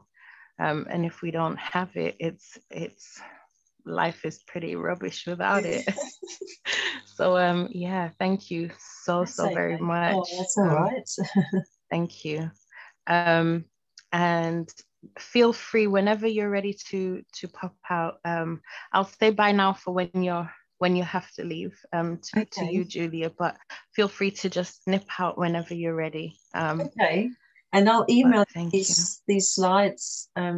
Do you want it? What format do you want it? Do you want it in a presentation, the PowerPoint, or do you want it PDF? PowerPoint. Yeah, PowerPoint or PDF is great. Yeah, whichever's easier for people to read or download or whatever. Yeah, either's absolutely great. Okay. But thank you for being here, and thank you for making yourself available today. That's I know that right. it's hectic. Well, it's a very hectic week. Anyway. Thank you so much. I'm really pleased I could help. Thanks for your time. We appreciate it. Thank you. Okay. I'm gonna and you too, you don't have to go now. I'm not chasing you out. I just wanted you to know that just in case anyone else is speaking in the meantime, you're okay to leave at whichever point is okay. You have to go. Okay. But we really appreciate you being here, all of us. Thank you. And is it okay? Sorry, yeah. So with you, Julia, and what you do, you're available for consults? Yeah. I do Okay. Zoom consults. There was the whole pandemic thing. We ended up having to do, I think even all the doctors and everyone's on Zoom now. Yeah, I'll follow up with you and we'll connect on LinkedIn. Yeah, sure. On LinkedIn or I'm on Facebook and I'm on Instagram. Yeah. I think you're actually in the group. I don't know if that's your business pages in the group, but I can send you the link, Carl. I can send the link to everyone in the group. And yeah. Should I give your email address? I don't know if that's... please do. Is that okay? Yeah, sure. It's on the first page of the presentation as well. If you tell me what it is now, I can put it in the chat just in case anyone wants. You want me to type it in the chat? Oh yeah, please. Thank you. Yeah, that's great.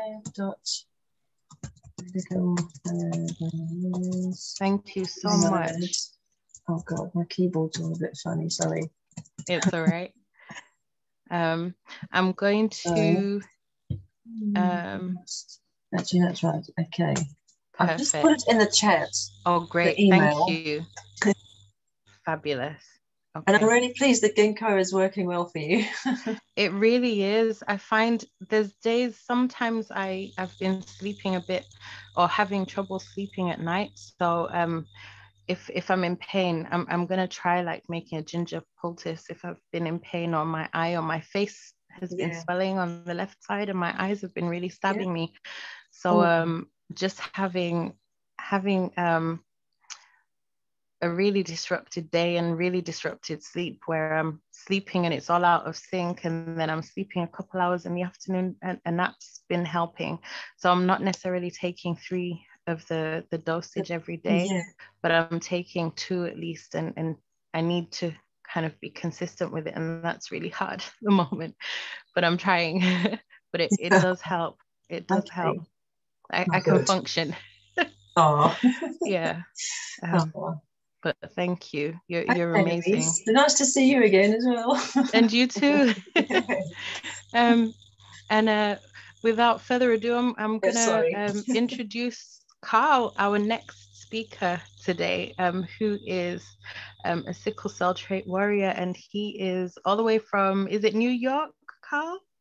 It is. Yay! New York City. I'm really excited to be here with you, and because you reached out at the previous session, and the floor's yours, bro. I'm excited. I'm gonna mute. I want to say thank you to you first for putting this together.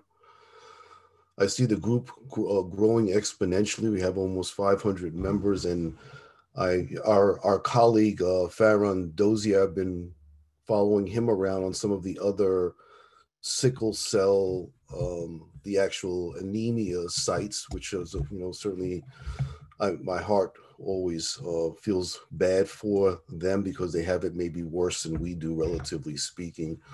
But I think that from our perspective, having the trait, it was still needing a sense of belonging. Like you were kind of in the groups, but I'm still kind of an outsider because it's the trait. It's not the actual disease, and the perception is different. Doctors even talk to people differently. My doctor, I'm a veteran, a military veteran, and I go to the Veterans Hospital, and she kind of downplayed it a little bit. I wish I could have invited her on this session, but my journey with being introduced to having the trait started when I was about 13. Like nothing happened before that time. I think that I was becoming more active as a teenager. I ran track, was running on the track team in high school and involved in martial arts. And, so my mother was very baffled by this whole thing.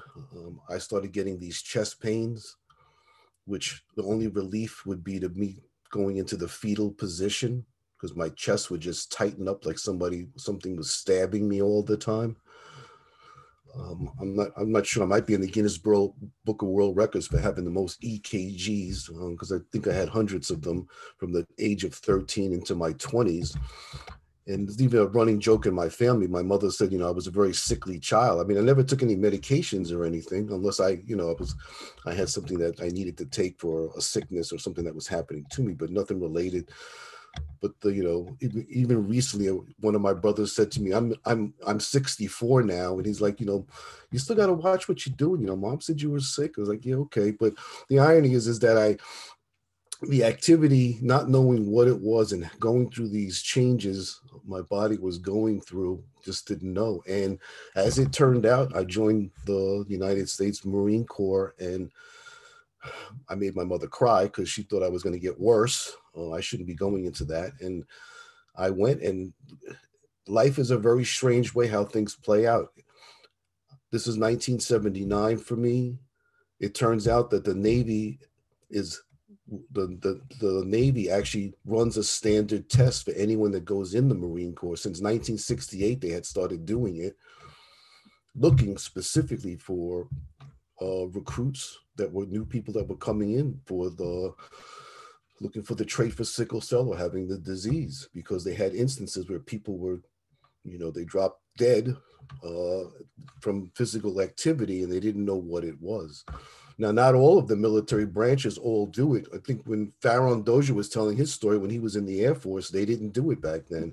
They actually only started doing it in 2019, and they only do it as a questionnaire. They ask people, do you have it? How would you know if you had it unless you were tested for it, And so when I found that out, I found out that I was excluded or disqualified. I couldn't jump out of an airplane with the parachute. I couldn't scuba dive, and I couldn't be a member of an airplane crew. So that disqualified me from quite a few jobs with doing things. But at least I was grateful that I found out what it was I was going through all these years, prior to doing that.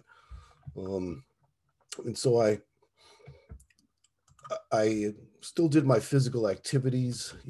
I found out through, actually, for me, is a strange anomaly. One of the things that I've seen just from the session that we had the last time and this session, everyone's symptoms or challenges are different. I don't think there's going to be any two people that have the same exact set of symptoms and how their body reacts to certain things. As Julia mentioned before, that it's different for everyone, and things that they take inside, into their body as well.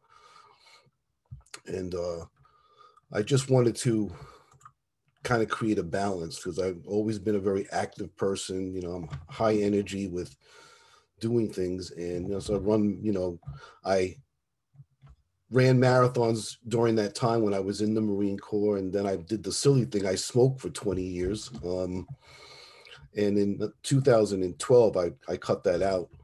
But what I've learned through this process is to listen to your body as it does certain things or doesn't do certain things. But I think for me personally, when I'm active, running, I like to run long distance, doing high intensity workouts, my body actually is fine, believe it or not. I don't have any issues. My chest doesn't tighten up. It's the rest periods. Like if I don't exercise for like a week or two, my chest starts to tighten up, almost like a barometer to say, hey, you know what, you need to do stuff. You've been lazy. Excuse me. And that's one of those things that, kind of listening to your body. So I feel like these days when I'm, last eight years, I've been running marathons and half marathons. A half marathon is my sweet spot. It's only 13 miles. But I find that it keeps my body balanced with the episodes that I had with the tightening of my chest with doing things. And as long as I'm active, I'm usually fine. Like you've been juicing, doing the smoothies as well. One thing I learned from the last session that we had was a gentleman, he mentioned there was a question about how to stay hydrated. And I've been eating celery like crazy since the last session, actually. My wife's going, you're going through a lot of celery. I'm like, yeah. But like yourself too, I drink, I'm probably good for a gallon and a half to 2 gallons of water, because I feel constantly thirsty all the time. When is enough? And I try to balance the salt intake too. I drink, coconut water, which usually, especially when running these long distances, it puts the electrolytes back into the body a lot quicker. And I found that out the hard way too, as I was running long distance, that just drinking plain water will quickly, create that cramping, muscle cramping, if we don't, because the salts have been taken out with doing stuff.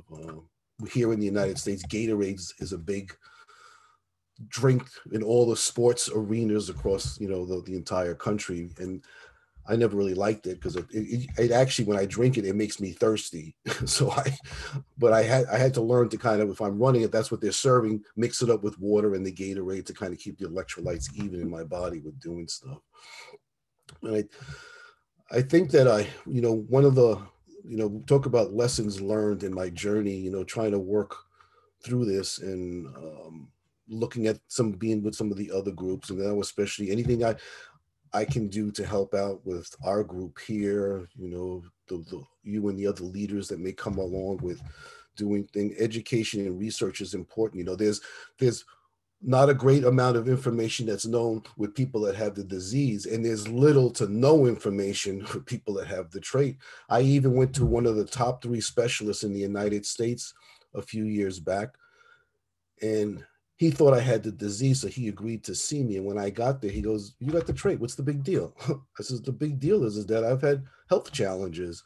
Turns out he was a researcher. He wasn't actually a practicing physician, you know, which is fine. And we need people to do research, but he kind of downplayed the whole thing.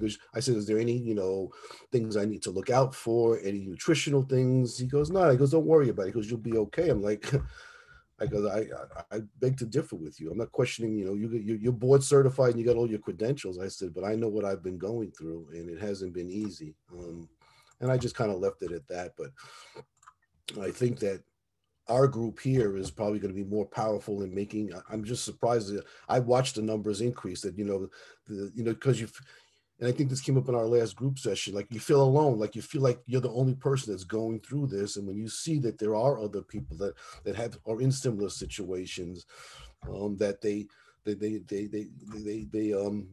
Sydney mentioned a little while ago about how she, you know, she can eat and then she can't, you know, and you have those bursts of those things happening to you, you know, but it's impacting our body. This is what it comes down to. And like you just said, you know, health is wealth in terms of doing those kinds of things. But I think that the most important thing, the takeaway in terms of lessons learned, I just want to just leave it with everyone, is that each of us has to listen to our body, you know, and try to translate what's going on into what is it that we need to do to, you know, make the pain less. I don't think it's ever going to go away in one way, shape, or form. Minimize the episodes in doing stuff. I'm sure that, you know, that nutrition is probably one of the best equalizers in supplementing if you have the right supplements, now that Julie shared that information in terms of the kinds of things that we should be taking. And just be cognizant of it. You know, I think one of the things she had on her sheet was the apple cider vinegar with mother, not just apple cider vinegar. It makes all the difference in the world. My wife had actually a lot of allergies and she started taking it. But from that process, we've been taking it as well, that you're taking the right things at the right time, but being consistent. I think that's what happens to us. We get comfortable. Something I know I do. I get comfortable. I'm like, maybe I don't take my vitamin C. I might miss a couple of days, but I should be taking it more consistent. I am. I haven't just got a new phone, and I've been setting up alarms to just remind me, because you know, it makes it easier to have to remember things, and it just pops up on the screen to just say, you know, take your echinacea, take your vitamin C. You know, it's that kind of thing.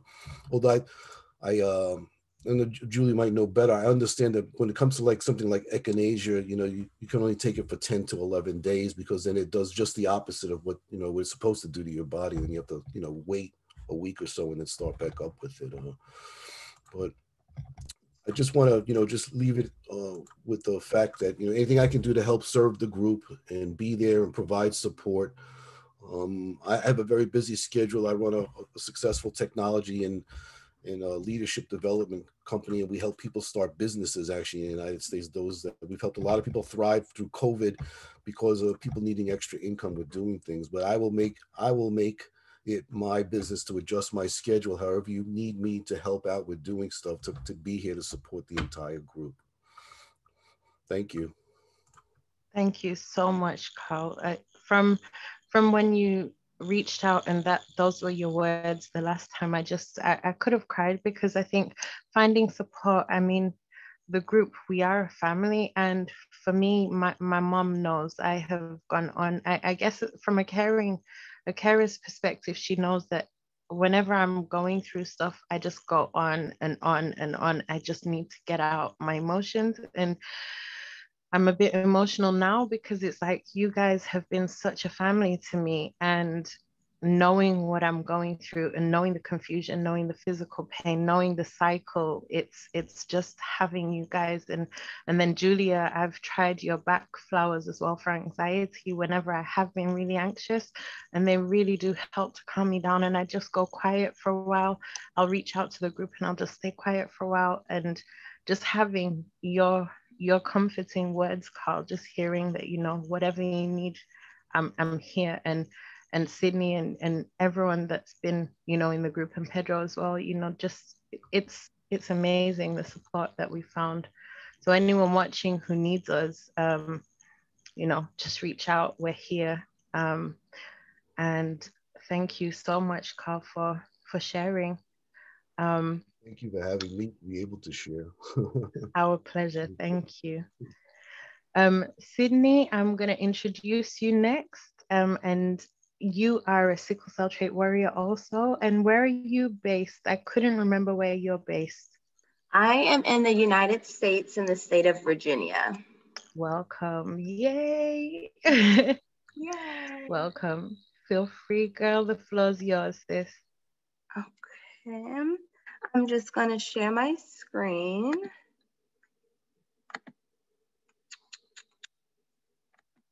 Go here and just let me know if you guys can see it.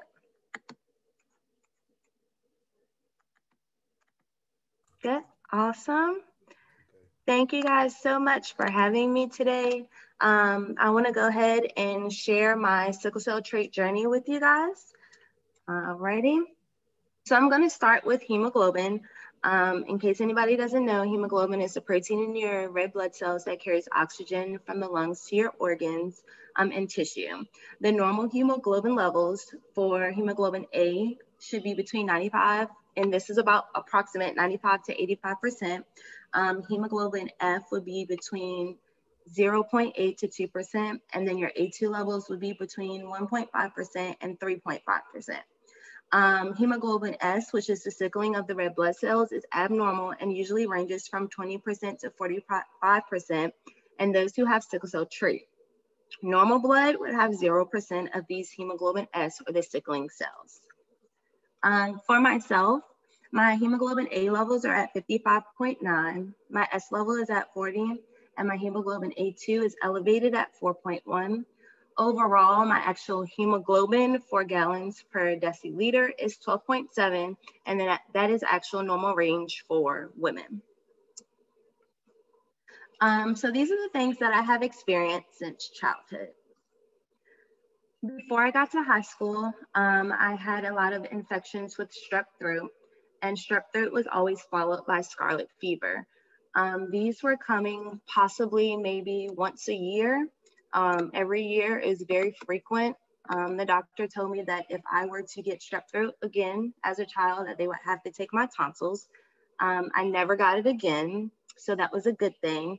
As a child, I wasn't very active. I wasn't doing much. I did do like recreational cheering for maybe like a year or two, but I wasn't that active in my younger years. During high school, I was very athletic. I did competition cheering, gymnastics and tumbling, and I ran indoor and outdoor track, and I was a sprinter for 2 years. In high school is when I started to notice, I guess because I was older, some of the symptoms that I was having. So during practice or after practice, I had a lot of shortness of breath, which will be represented as SOB throughout this presentation, abdominal pains, and weakness. Running track and being a sprinter was a lot of, it was just a lot on my body.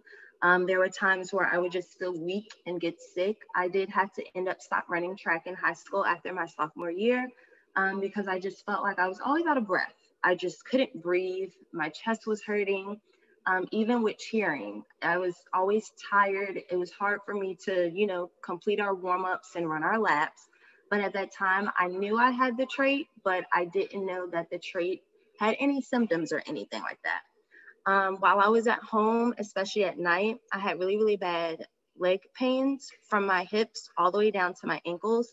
I know my grandmother would sometimes try to give me medicine for arthritis. I can't remember if it worked or not, but I just know the pains were really, really bad. And it was coming from my bones instead of like a muscle ache. By the time I got to college, this is where things really started to, I guess I can say, get worse.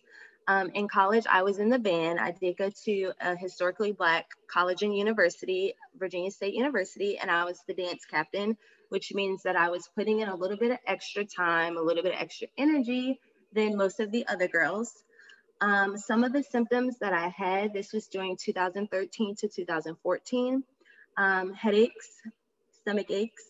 I had a fever at one time of over 102 degrees, night sweats, abdominal pains, and which causes painful breathing, breathing through your diaphragm.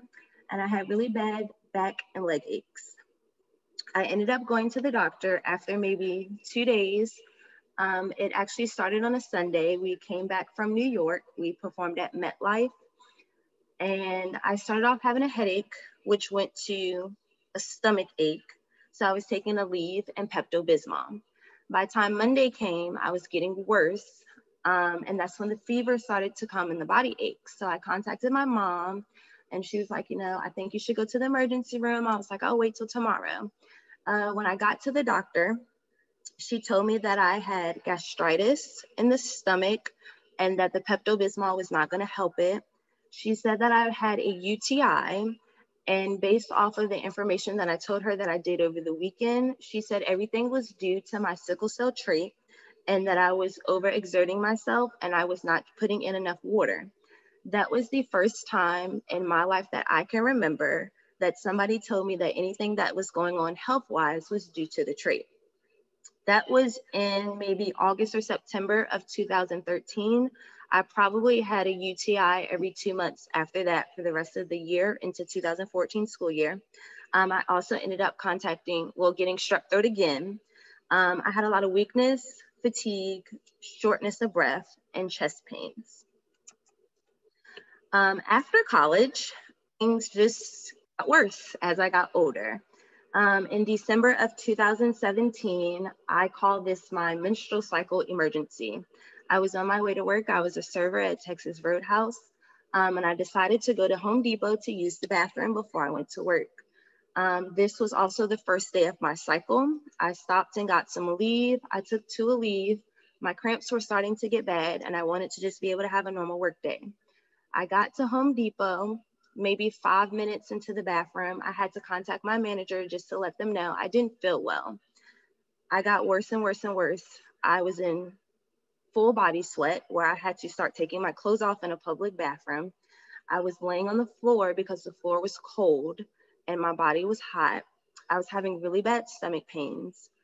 I was nauseous. I was extremely nauseous. The sweat turned into chills. I was too scared and I thought that these are just cramps, they'll go away. I called my manager again and I said, I'm just really, really sick. I'll get there as soon as I can. A lady came in the bathroom and I asked her to please get a manager. The manager ended up calling my job and my manager came over and said that I was unresponsive on the bathroom floor in Home Depot. He had to crawl underneath the bathroom stall to unlock the door. And I kind of was up. I wasn't like passed out. By the time he picked me up, I just started throwing up everywhere. The ambulance came. They took me to the hospital, did blood work, gave me IVs, and told me they have no clue what was wrong with me. That was in December of 2017. In December of 2018, I came home. I was really sick. I was having abdominal pains. I was vomiting all day. I couldn't keep water down. I had weight loss that I didn't notice. My family did, and I wasn't eating. When I got home, my mom called me and she said she was concerned. It looked like I lost a lot of weight, so she told me to go to the doctor. By the time 2019 came, I did go ahead and go to the doctor. He did blood work and urine work. I weighed 94 pounds at the time. He came back and told me that my blood work and my urine was abnormal. They needed to send my blood work off to somebody. there were issues with my pancreas and my liver. The enzymes were off. Maybe they were too high. I can't remember. I had delirium or something like that. I can't remember everything. I think there was protein in the urine also that they found. I was so sad. I was crying. I was scared. I didn't know what was going on. Again, I was 94 pounds at that time. That was the smallest that I can imagine myself being as an adult. I was diagnosed in 2019 with abnormal weight loss, abnormal urine, abnormal blood work, loss of appetite, abdominal pains, vomiting, constipation, and I had many procedures such as an endoscopy, colonoscopy, a HIDA scan to see if my gallbladder was functioning correctly. They even did a scan or some type of test to see if my stomach was emptying correctly. I did not have gallstones. All tests came back fine. They had no clue what was wrong with me, and they just kept putting me on medication and said that I had acid reflux. I also had chest pains to go along with all of that stuff on the medications.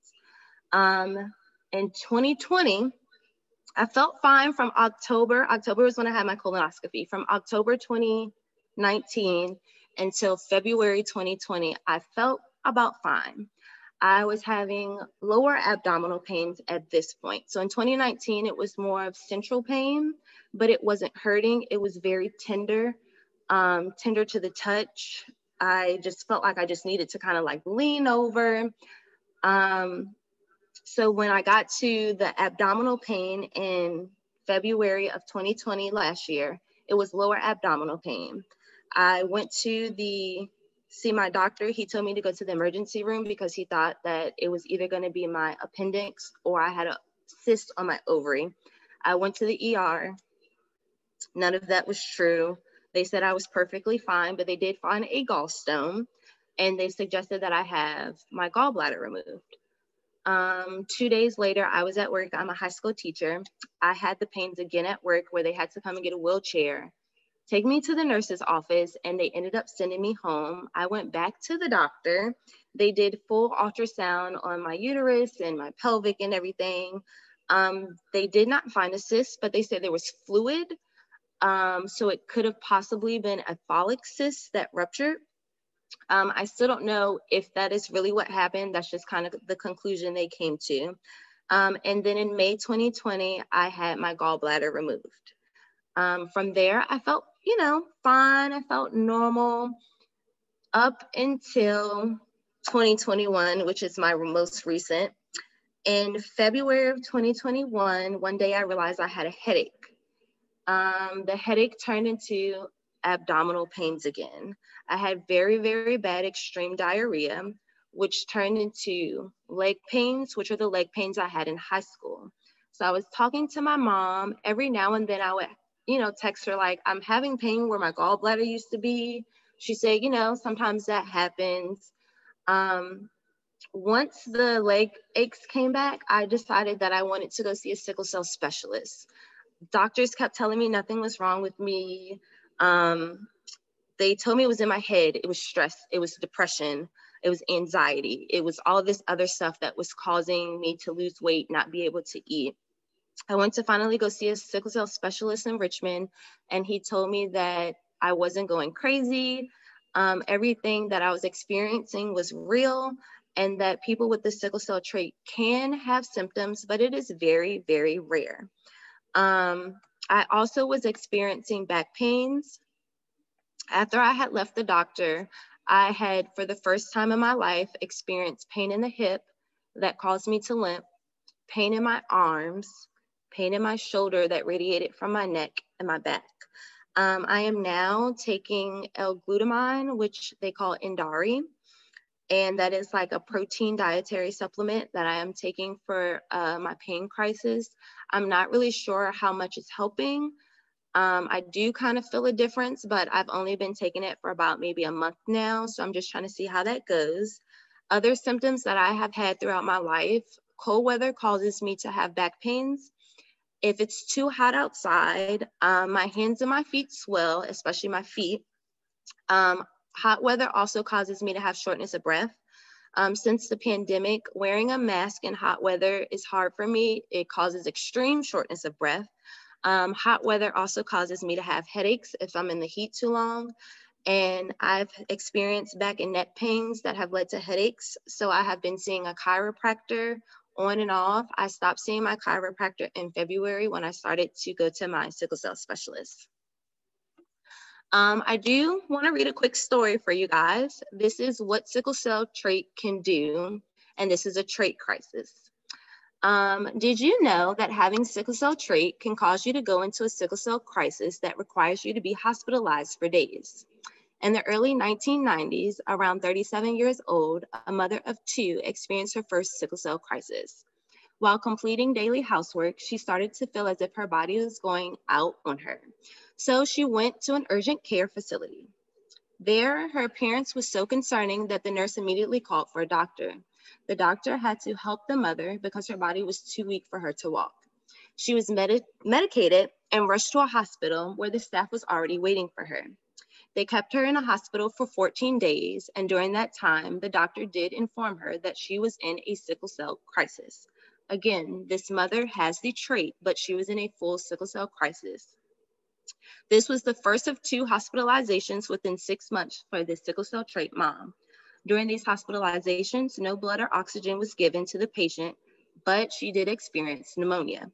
No organs or surgeries were done during these events. However, 13 years prior to this incident, she did have her gallbladder removed and her appendix removed without the permission of herself. So they took the gallbladder, which she knew, and then they also took her appendix out. From what she can remember, this mother has had health issues all of her life. She has experienced issues with female reproductive system and pregnancy issues, such as trouble getting pregnant, infections during pregnancy, complicated pregnancies, and a complicated first delivery that led to an emergency C-section. Throughout her life, she has also experienced intestinal colic, heart murmur, nosebleeds, migraines, which are no longer present, burning in the hands and arms, leg pains prior to menstrual cycles, which is how she knew her cycle was coming, dizziness, and fainting. She also shared that she has been to an urgent care before, and when she saw her blood, the doctors were extremely concerned. She was called to the back for further discussion, and the doctors and nurses were telling her or trying to explain that something was wrong and they did not know what it was. Thankfully, the mother already was aware that she had sickle cell trait and informed the medical professionals of her condition. So basically the doctors were saying the blood looked weird, and she asked if the cells were like kind of curved or whatever, and they confirmed that they were, and that's when she let them know that she had the trait. Although this happened years ago, we as warriors still do not have the support or the research needed to fully understand the blood disorder and the effects that it can have on our bodies. This mother is a fighter, and one of the reasons I have decided to really focus on bringing awareness to sickle cell. Through all of the complications with her first delivery, she was able to have another child 8 years later with the trait that was also passed to that child. Although we do not share all of the same symptoms, I am glad to be here today to advocate and share our story. This person is my mom. 4 things that my doctor informed me about people with sickle cell. Exercise-related injuries. People with sickle cell-related exercise injury broadly include the complications of unexplained sudden death. Excuse me for pronouncing some of these words wrong. Exertional rhabdomyolysis and heart-associated collapse, renal disease, which affects your kidneys, renal abnormalities are among the most common manifestations of sickle cell trait. The prevalence of hematuria, which is urine in the blood, and they can also test that for UTIs, has been noted at a higher rate among sickle cell carriers compared to those with normal hemoglobin. Of course, you know, us with sickle cell trait have AS, normal hemoglobin, they have AA.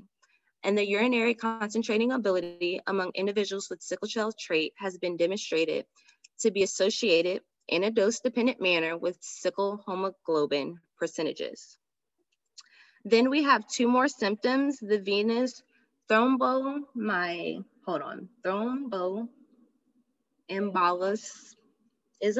Sorry about that, you guys.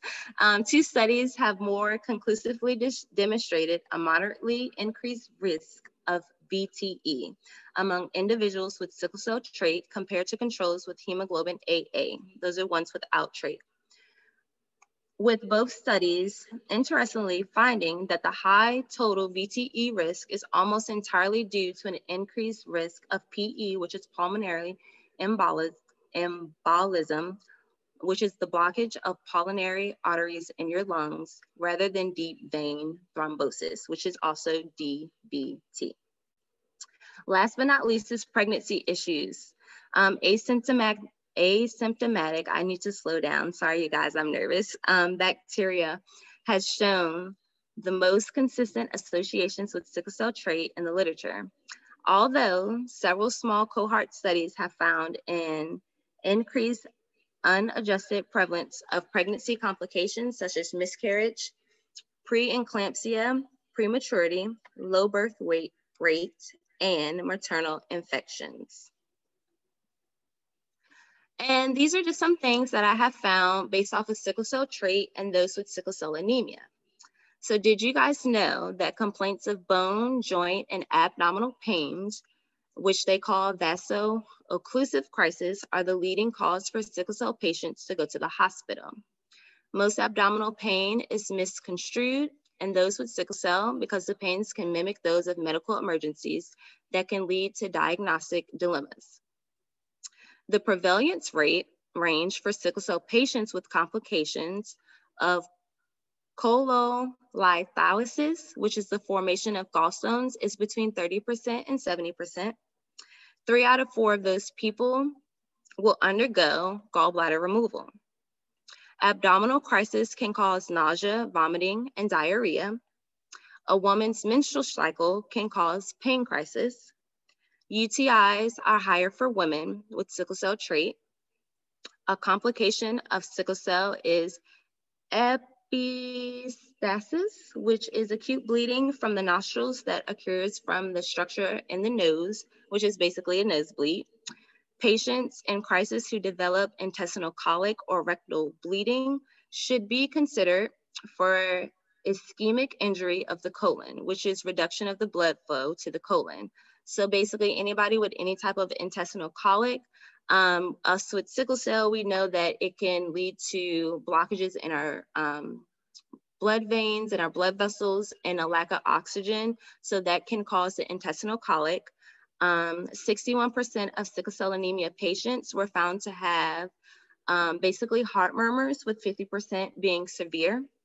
Due to the sickling and blockage of blood flow, hands and feet can swell. And then last but not least, and I know Julia talked about this in her presentation, carriers can take Indari, which is the L-glutamine. It's amino acid dietary supplement to help with pain crisis.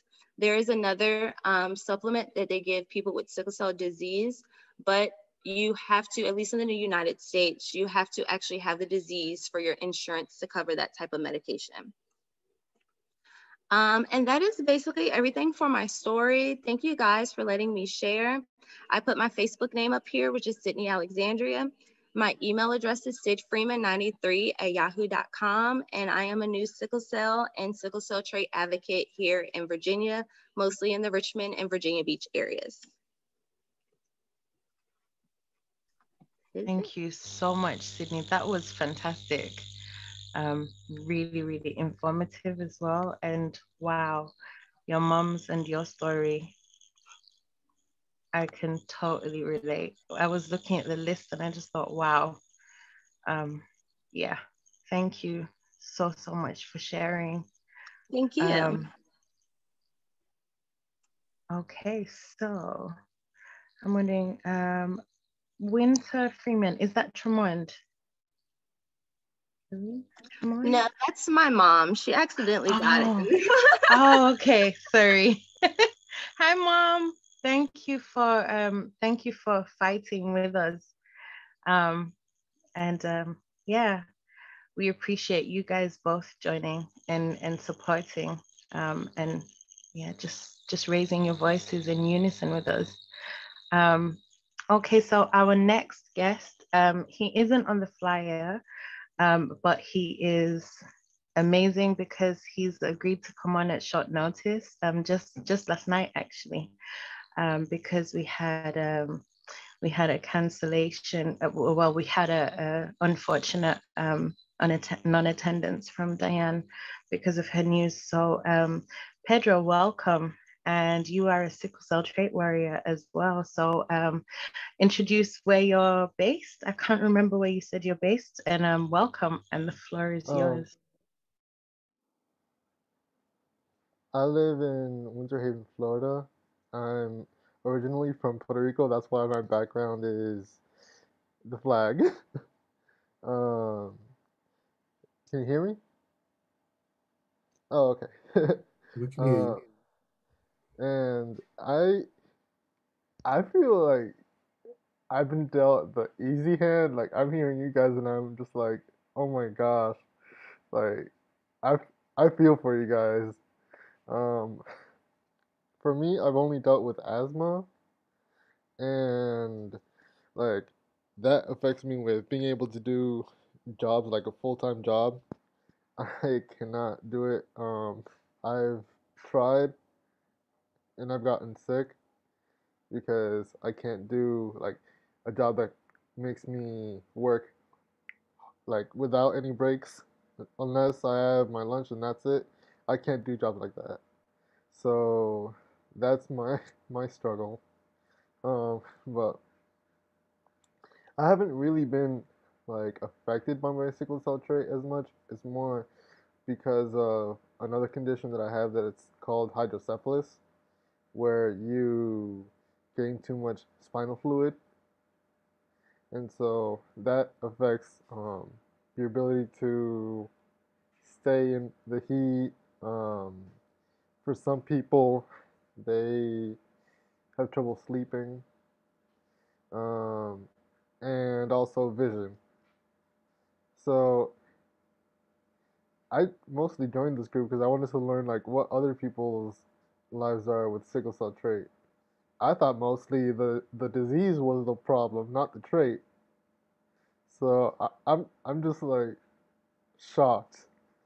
Like I did not expect to like hear so many different things affecting people with just the trait. But for the most part, like when it comes to the trait, I don't really have much to say.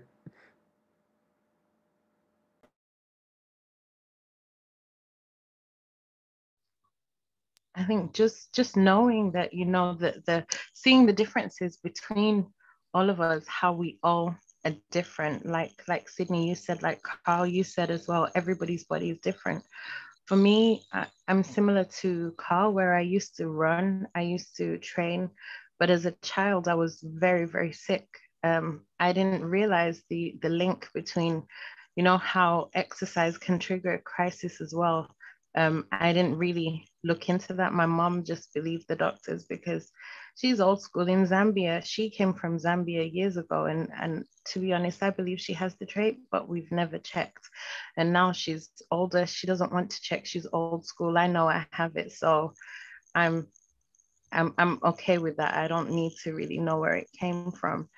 But I was always really active, and then I would be extremely thirsty. And it's only last year when I began drinking up to 5 liters, so over a gallon and a bit of water, that I even began to think, I started thinking I was turning diabetic. I was thinking, oh my gosh, am I turning, am I diabetic? And I panicked because I was like, why am I drinking so much? I always drank like well over 2 liters, but never over 4. And so it was like, this is every day. I'm so thirsty.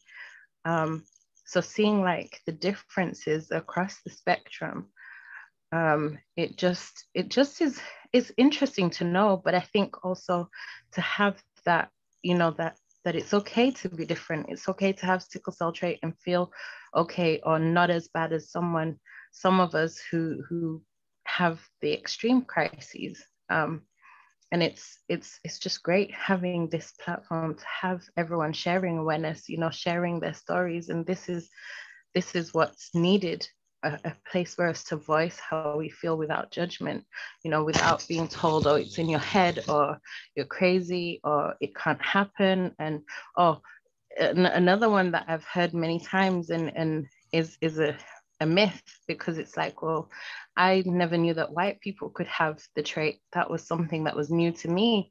And it was like, well, you know, it was a black thing, and coming from Africa, it was like everybody just believed it was a black thing. And so, and knowing, you know, there's so many of us, all different ethnic backgrounds, and it's like, well, here we go. Here's the evidence, you know, and this is what is needed to keep these convos going, to keep us sharing our stories, to keep us, I guess, keeping each other sane, because I think it's a wonder we're not crazy by now. But yeah, I'm so grateful to you guys, beyond grateful to you all for being here. And yeah, the floor's open I for think one of the most discussion, guys. important things was what Sydney said earlier in her presentation about, you know, being adamant to tell people, the doctors, yes, they're medical professionals and they have trained for a while, but they're out of their realm with doing stuff, and people need to stand their ground with telling people, especially letting them, even in Pedro's case too, that maybe you don't have major symptoms, but being knowledgeable and being aware when you go and see your doctors or your health professionals, that you still let them know, because it's constantly going to be an issue of things being misdiagnosed. They call the diseases the chameleon disease, because it's misdiagnosed all the time for other things. And it has to do with familiarity of what doctors know about, or what they're trained to know, not, you know, and at least in her instance with the story about her mom there, that they at least took time to do a little bit more research. They went the extra mile for doing stuff, you know. And the other thing too, you know, I'm one of those, what I call, you know, I'm in the beige group. I'm multiracial. My mother's from Puerto Rico. My father's from Barbados. So, you know, and in the United States, of all places there, that whole thing about it being associated with a certain culture group of people, that went away years ago, because the United States, we're full of multiracial people. There's a lot of, you know, mixed bloods over the decades of doing things. So that whole thing, nobody can believe that at all. Not to say it was even true to begin with. Yeah. I do want to say one thing that that I'm in a different group from my condition of hydrocephalus. Even in that group, we all have the same condition, but are affected differently. There's people that have had, but they're the same age as me, in their 20s, and they've had 3 times as many surgeries as me. So like, I don't know, like, everybody could probably be in the same box of having sickle cell trait, or like me, hydrocephalus. And totally different stories. And Sydney, like, I used to think it was just with like Hispanics and African Americans, because that's like what I knew mostly, because even with like what I learned in school, that the Caribbean and Africa, that was where most of the diseases came from. So I'm surprised to even hear anyone that like isn't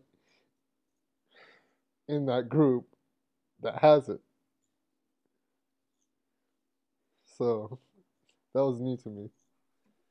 Yeah, I think I definitely relate, because everyone that I'd seen growing up was Black, and it was just like, okay, you know, it's a Black thing, and that was the stigma and the stereotype that I knew. So it was, you know, just okay, it's inherited, and it's mainly an African thing, and that's literally, or a Black thing. You know, Afro-Caribbeans over here in the UK, it was Afro-Caribbeans and Africans that mainly had it, and that's all you saw. That's all you see represented a lot of times as well. And now it's like, well, actually, no, it's very diverse, but people just, I think a lot of times people are just quiet, and I think that stems down to stigmas in cultures. I know with my background, the Zambian culture is keep quiet about everything you go through. It's, you know, and I guess also coming from the old school generation my mom comes from, she's 73, she had me at 37. So her generation, where any problems, keep quiet, you kind of keep it within, you don't really advertise it. And so for me, it's a new thing, kind of being so open, but it's so relieving. It's done so much for my mental state, because having the platform is empowering to actually share your story and know that actually it's not just you, because how many people have reached out and spoken, you know, about it now, and we're getting something's going, everybody's talking about it. And it's important because, like Sydney's presentation said, and we all know, you know, sudden death, and also, Pedro, it doesn't mean that just because you might be asymptomatic, but anything can trigger a crisis. There's conditions that can. So just being aware, making sure that your healthcare practitioners, when you go to them, they're aware of what you're dealing with, because it's invisible. As we all know, it's invisible unless someone really knows you. I was talking to a full-blown sickle cell warrior the other day, and I said to her, people say to you, oh, but you look fine. But a lot of times people might look at you and not see the color of your skin. I mean, I'm a light-skinned Black girl, you know, so my skin's really pale. But when, and I've noticed that looking back, I may not go jaundiced as the usual, you know, jaundiced eyes or whatever, but my skin turns almost like a really pale ghastly white and almost yellowish. And my mom's noticed that through the years. However, I look back at photos and my pictures when I'm sick, my face is a different color to my skin. It's really pale, and the rest of my body's darker. It's like, wow, okay, that's crazy. You know, and it's only through looking back this past year, going through the worst that I've ever had. I mean, all my crises were bad, and every single time they come on, they're quite bad. But just looking back and in hindsight, reflecting, that reflecting period has been necessary to kind of get to this stage where I've had enough. You know, I need to take control of this. I need to fight back. And so just having you guys reach out, having you guys willing to share, it's like, I can't, every single time, you know, I hear from you guys or someone shares their story, it's like, wow, you know, I need this, because it does something inside me, especially on the days where you feel like, or where I feel like, I don't know how I'm going to get back up. I don't know how I'm going to fight. I don't know how I can continue. It's just hearing one person tell their story that kind of just makes all the difference. And it's like, okay, I got this. I've got to keep getting back up. And it's amazing. And one day, Carl, like you and your training, you inspire me. I want to get back to running again. I want to get back to where my lungs can breathe and take in oxygen and expel all the toxins and the CO2. And I just, you know, I want to be able to do that again. So, you know, just hearing this, I believe it's going to help me find a safe way to actually get back to that place. You guys are amazing. Mm-hmm.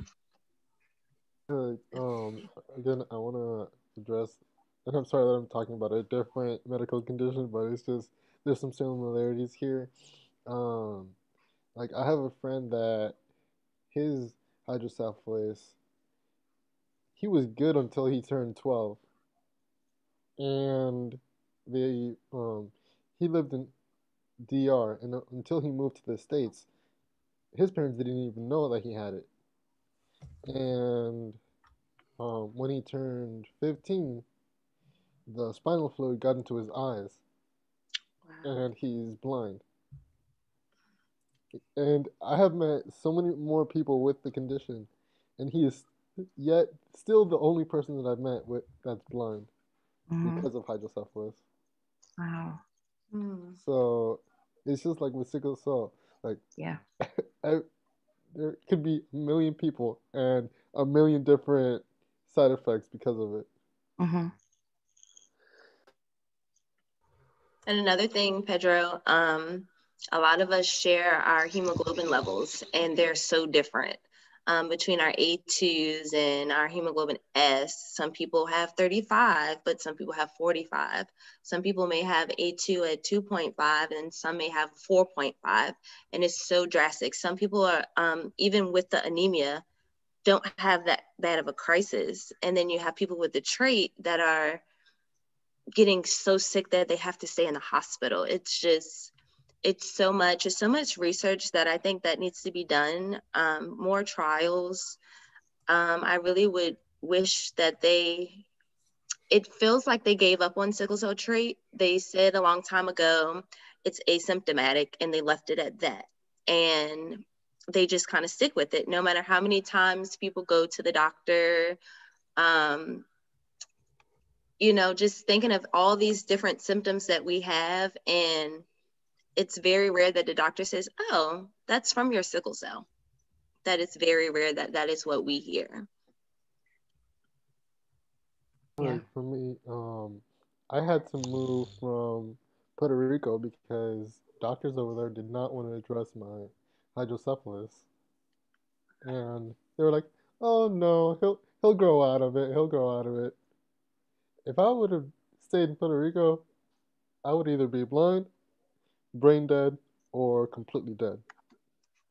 So I like from I think like even for you you guys with sickle cell, it's more of we got to be our own. We got to be proactive. Like Yeah. we got to demand that we get the care that we need. Yes. Yeah. What I wanted to ask you guys is I've drafted a letter together from the group. And what I wanted to do was to circulate it to everyone who attends and also to the previous panel as well. And just it's for us because it's Global Voices United. I want it to be where we all can use that, and also we can send it as an email and send it along to our healthcare professionals and send the recordings as well and say that, you know, this is a list of evidence. It's kind of like a petition.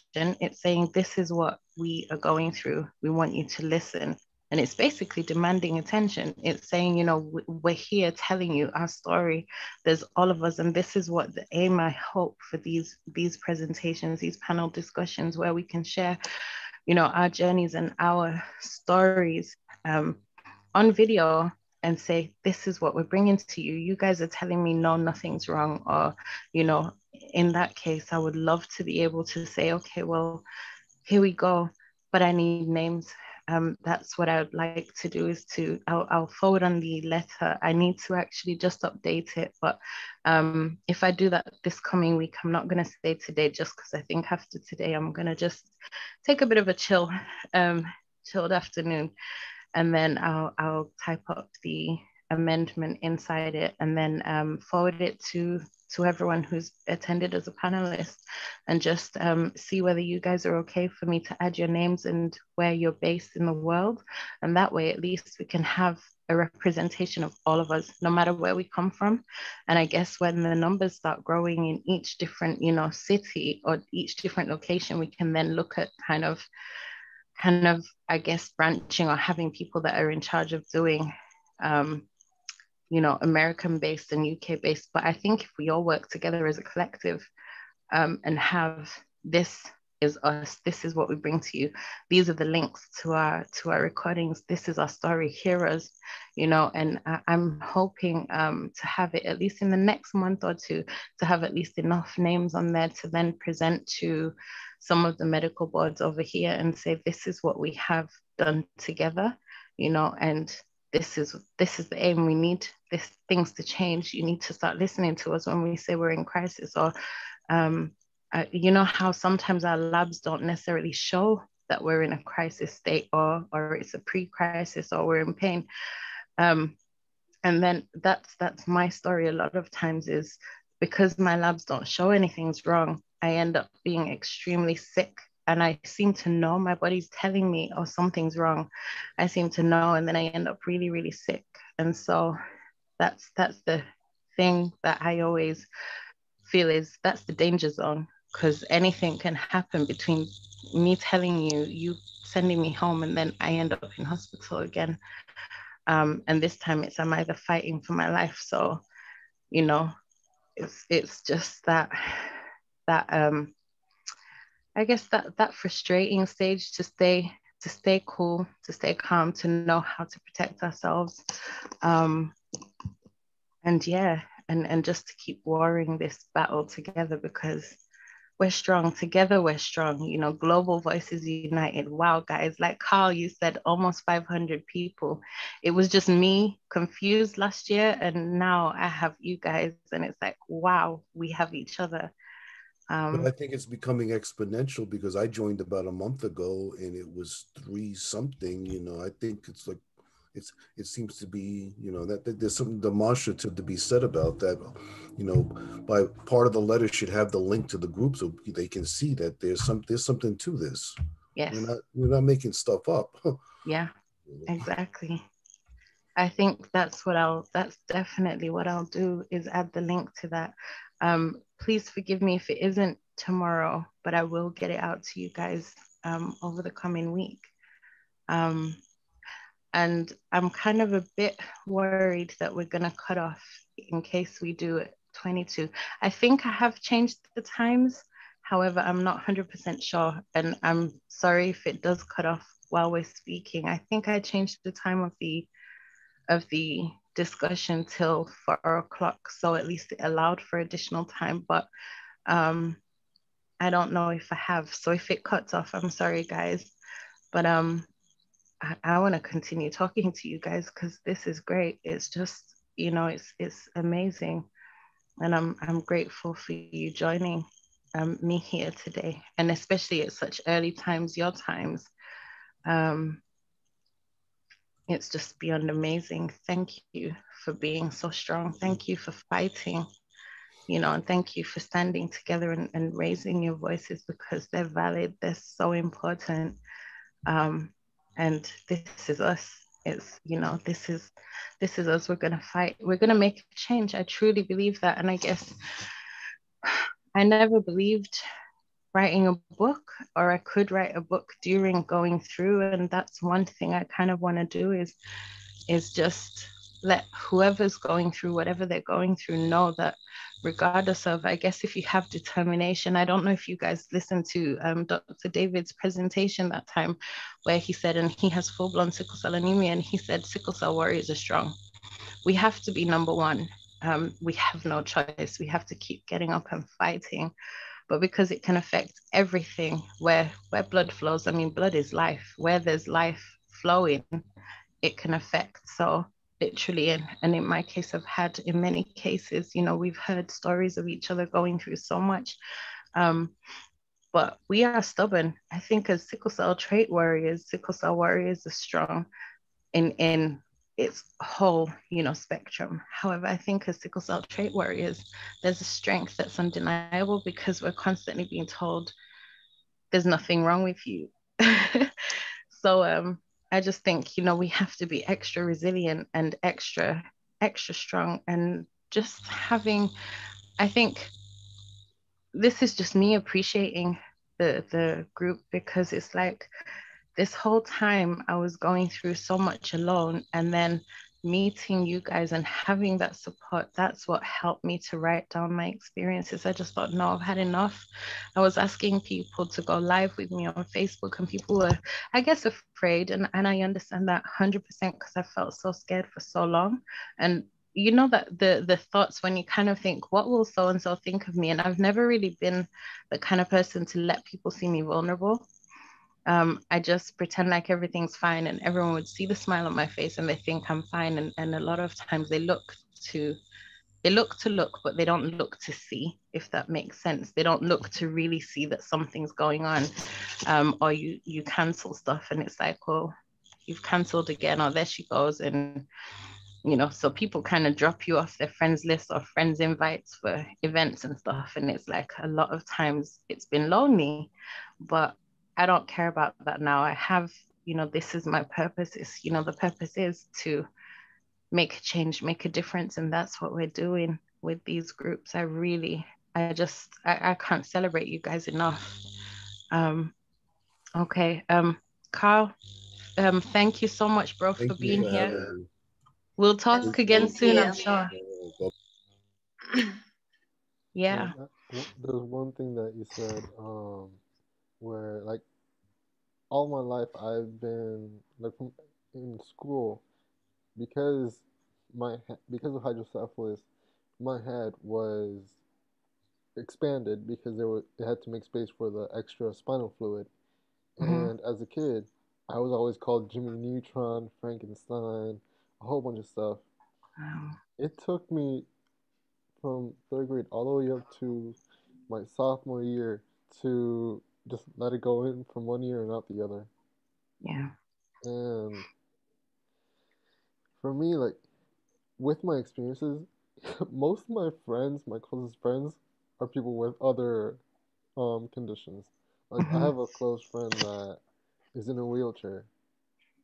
That we're like brothers, and my other friend that he's blind because of hydrocephalus. And I never thought I would learn from someone younger than me. And this is a guy that, even with the fact that he lost his vision, he sees everything in like a philosopher in a way. Like every discussion that I have with him is like he enlightens me almost every conversation that I have with him. Like he's like the happiest dude you could ever think. And I think it attributes to the fact that his parents are always like his parents also like brought me into their family. Like if I was his brother. Mm-hmm. So I don't know. I guess what I want to say is that if we unite together as a group, we can accomplish anything.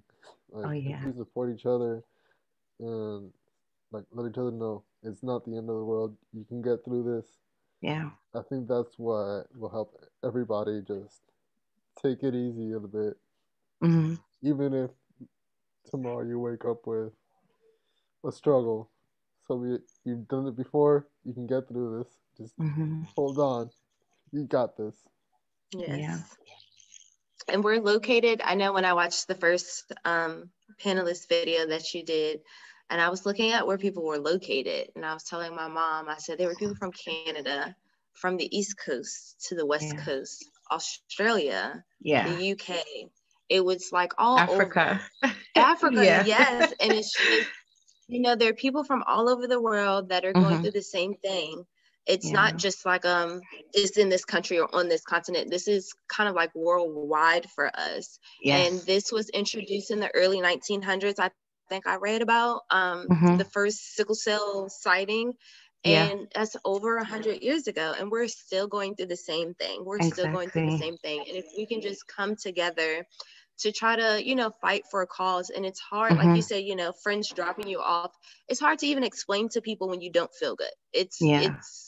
I just don't feel good. It's nothing to say. I know I don't look sick. I know I don't have a fever. I know I'm not Yeah. always vomiting Yeah. but we have those internal pains that just, You sometimes you can't just may be explain sitting them. down and you're making a face. Yeah. You're Yeah. just like, Yeah. my stomach hurts. And I know for me, I'm a high school teacher. Mm-hmm. It's hard to take off of work when I don't feel well. I was out of Mm-hmm. work for 3 weeks one time. Wow. When I got sick that first time in 2019, because I didn't know what was going on. I was on all these medications, Mm-hmm. and you can't even heal properly or try to just focus on your health when you have so Yeah. much other stuff to do. So Mm-hmm. there's just, even if they had something in the health system for us people with the trait, they don't have anything that can protect Exactly. us. Mm-hmm. So just anything would be helpful at this point. Yeah. I fully agree. Fully agree. Like you said, Sydney, that you're a teacher. I am a teacher. I'm a high school teacher. I have a friend in my other group that she's an elementary school teacher, and one of the things that I applaud her is that with hydrocephalus, we are very keen to the smallest bit of noise, and she works with elementary school kids. Like, I don't know how you It's, guys do it with being teachers Strength. and struggling with a medical condition like this. it's hard, but we get through. It's that We make it through. stubbornness. It's that stubbornness and that resilience and that strength. And, you're determined, I guess. Like Dr. David Oye said, he said that, he's a medical doctor and through med school going through crisis. I just think, wow. And being a teacher, the studying, the amount of noise, the late nights, the marking lesson plans, and then managing your health as well. That's deep. It's a big deal, you know. But like he said sickle cell warriors have an incredible amount of strength, and that's what we are, so it's just like, wow, we are strong. We're so strong. Yeah. Yes, yes. All right, guys, I don't know if you guys have anything else you want to ask. I'm conscious of time, and I'm beginning to feel a bit lightheaded. So I think my body's telling me to go and rest. But I am so grateful to you guys for being here. Thank you. Please add Thank you. anything. Just take care of yourself. The best thing Yes. is one's health. I will. Yes, And thank you guys all. too. I really appreciate it. Thank you for having me. Thank you, everybody that is here, Yes. that attended to listen to our stories. We really appreciate it. We do. Thank you. Thank you, everyone, for attending and watching and supporting us. You know, that support, we couldn't do it without you guys as well, watching and supporting all our allies, all our carers, and all warriors, all sickle cell trait and sickle cell warriors worldwide. You know, we appreciate and applaud you guys. Thank you, Dr. Austin. We love you too. Thank you. And I'll definitely get that letter drafted and amended and sent over to you guys via email this week. Let me know what you think. And yeah, I don't know if you've seen the chat, Sydney, from Samantha. Oh, yes. Yes. Perfect. Okay. I'm going to reach out to her. Thank you. Perfect. So yeah, I think I guess I timed it in good time till 4 o'clock, but I think you guys don't mind if we say bye for now, and then we can always make a part 2 or part 3 or part 4 and come back, because I think these sessions are great, and I'll plan another one ahead. So yeah, I'll keep you guys posted, and feel free if you guys want to host any, or let me know when you want to have a session, let me know, and we'll do that. Yeah, like my other group, we Thank do you. it. We You're do welcome. weekly sessions every Saturday, like after dinner time. We do Okay. it like around 8 Eastern. So it's amazing. Like I love it. So I think we could do it in this group. Yeah.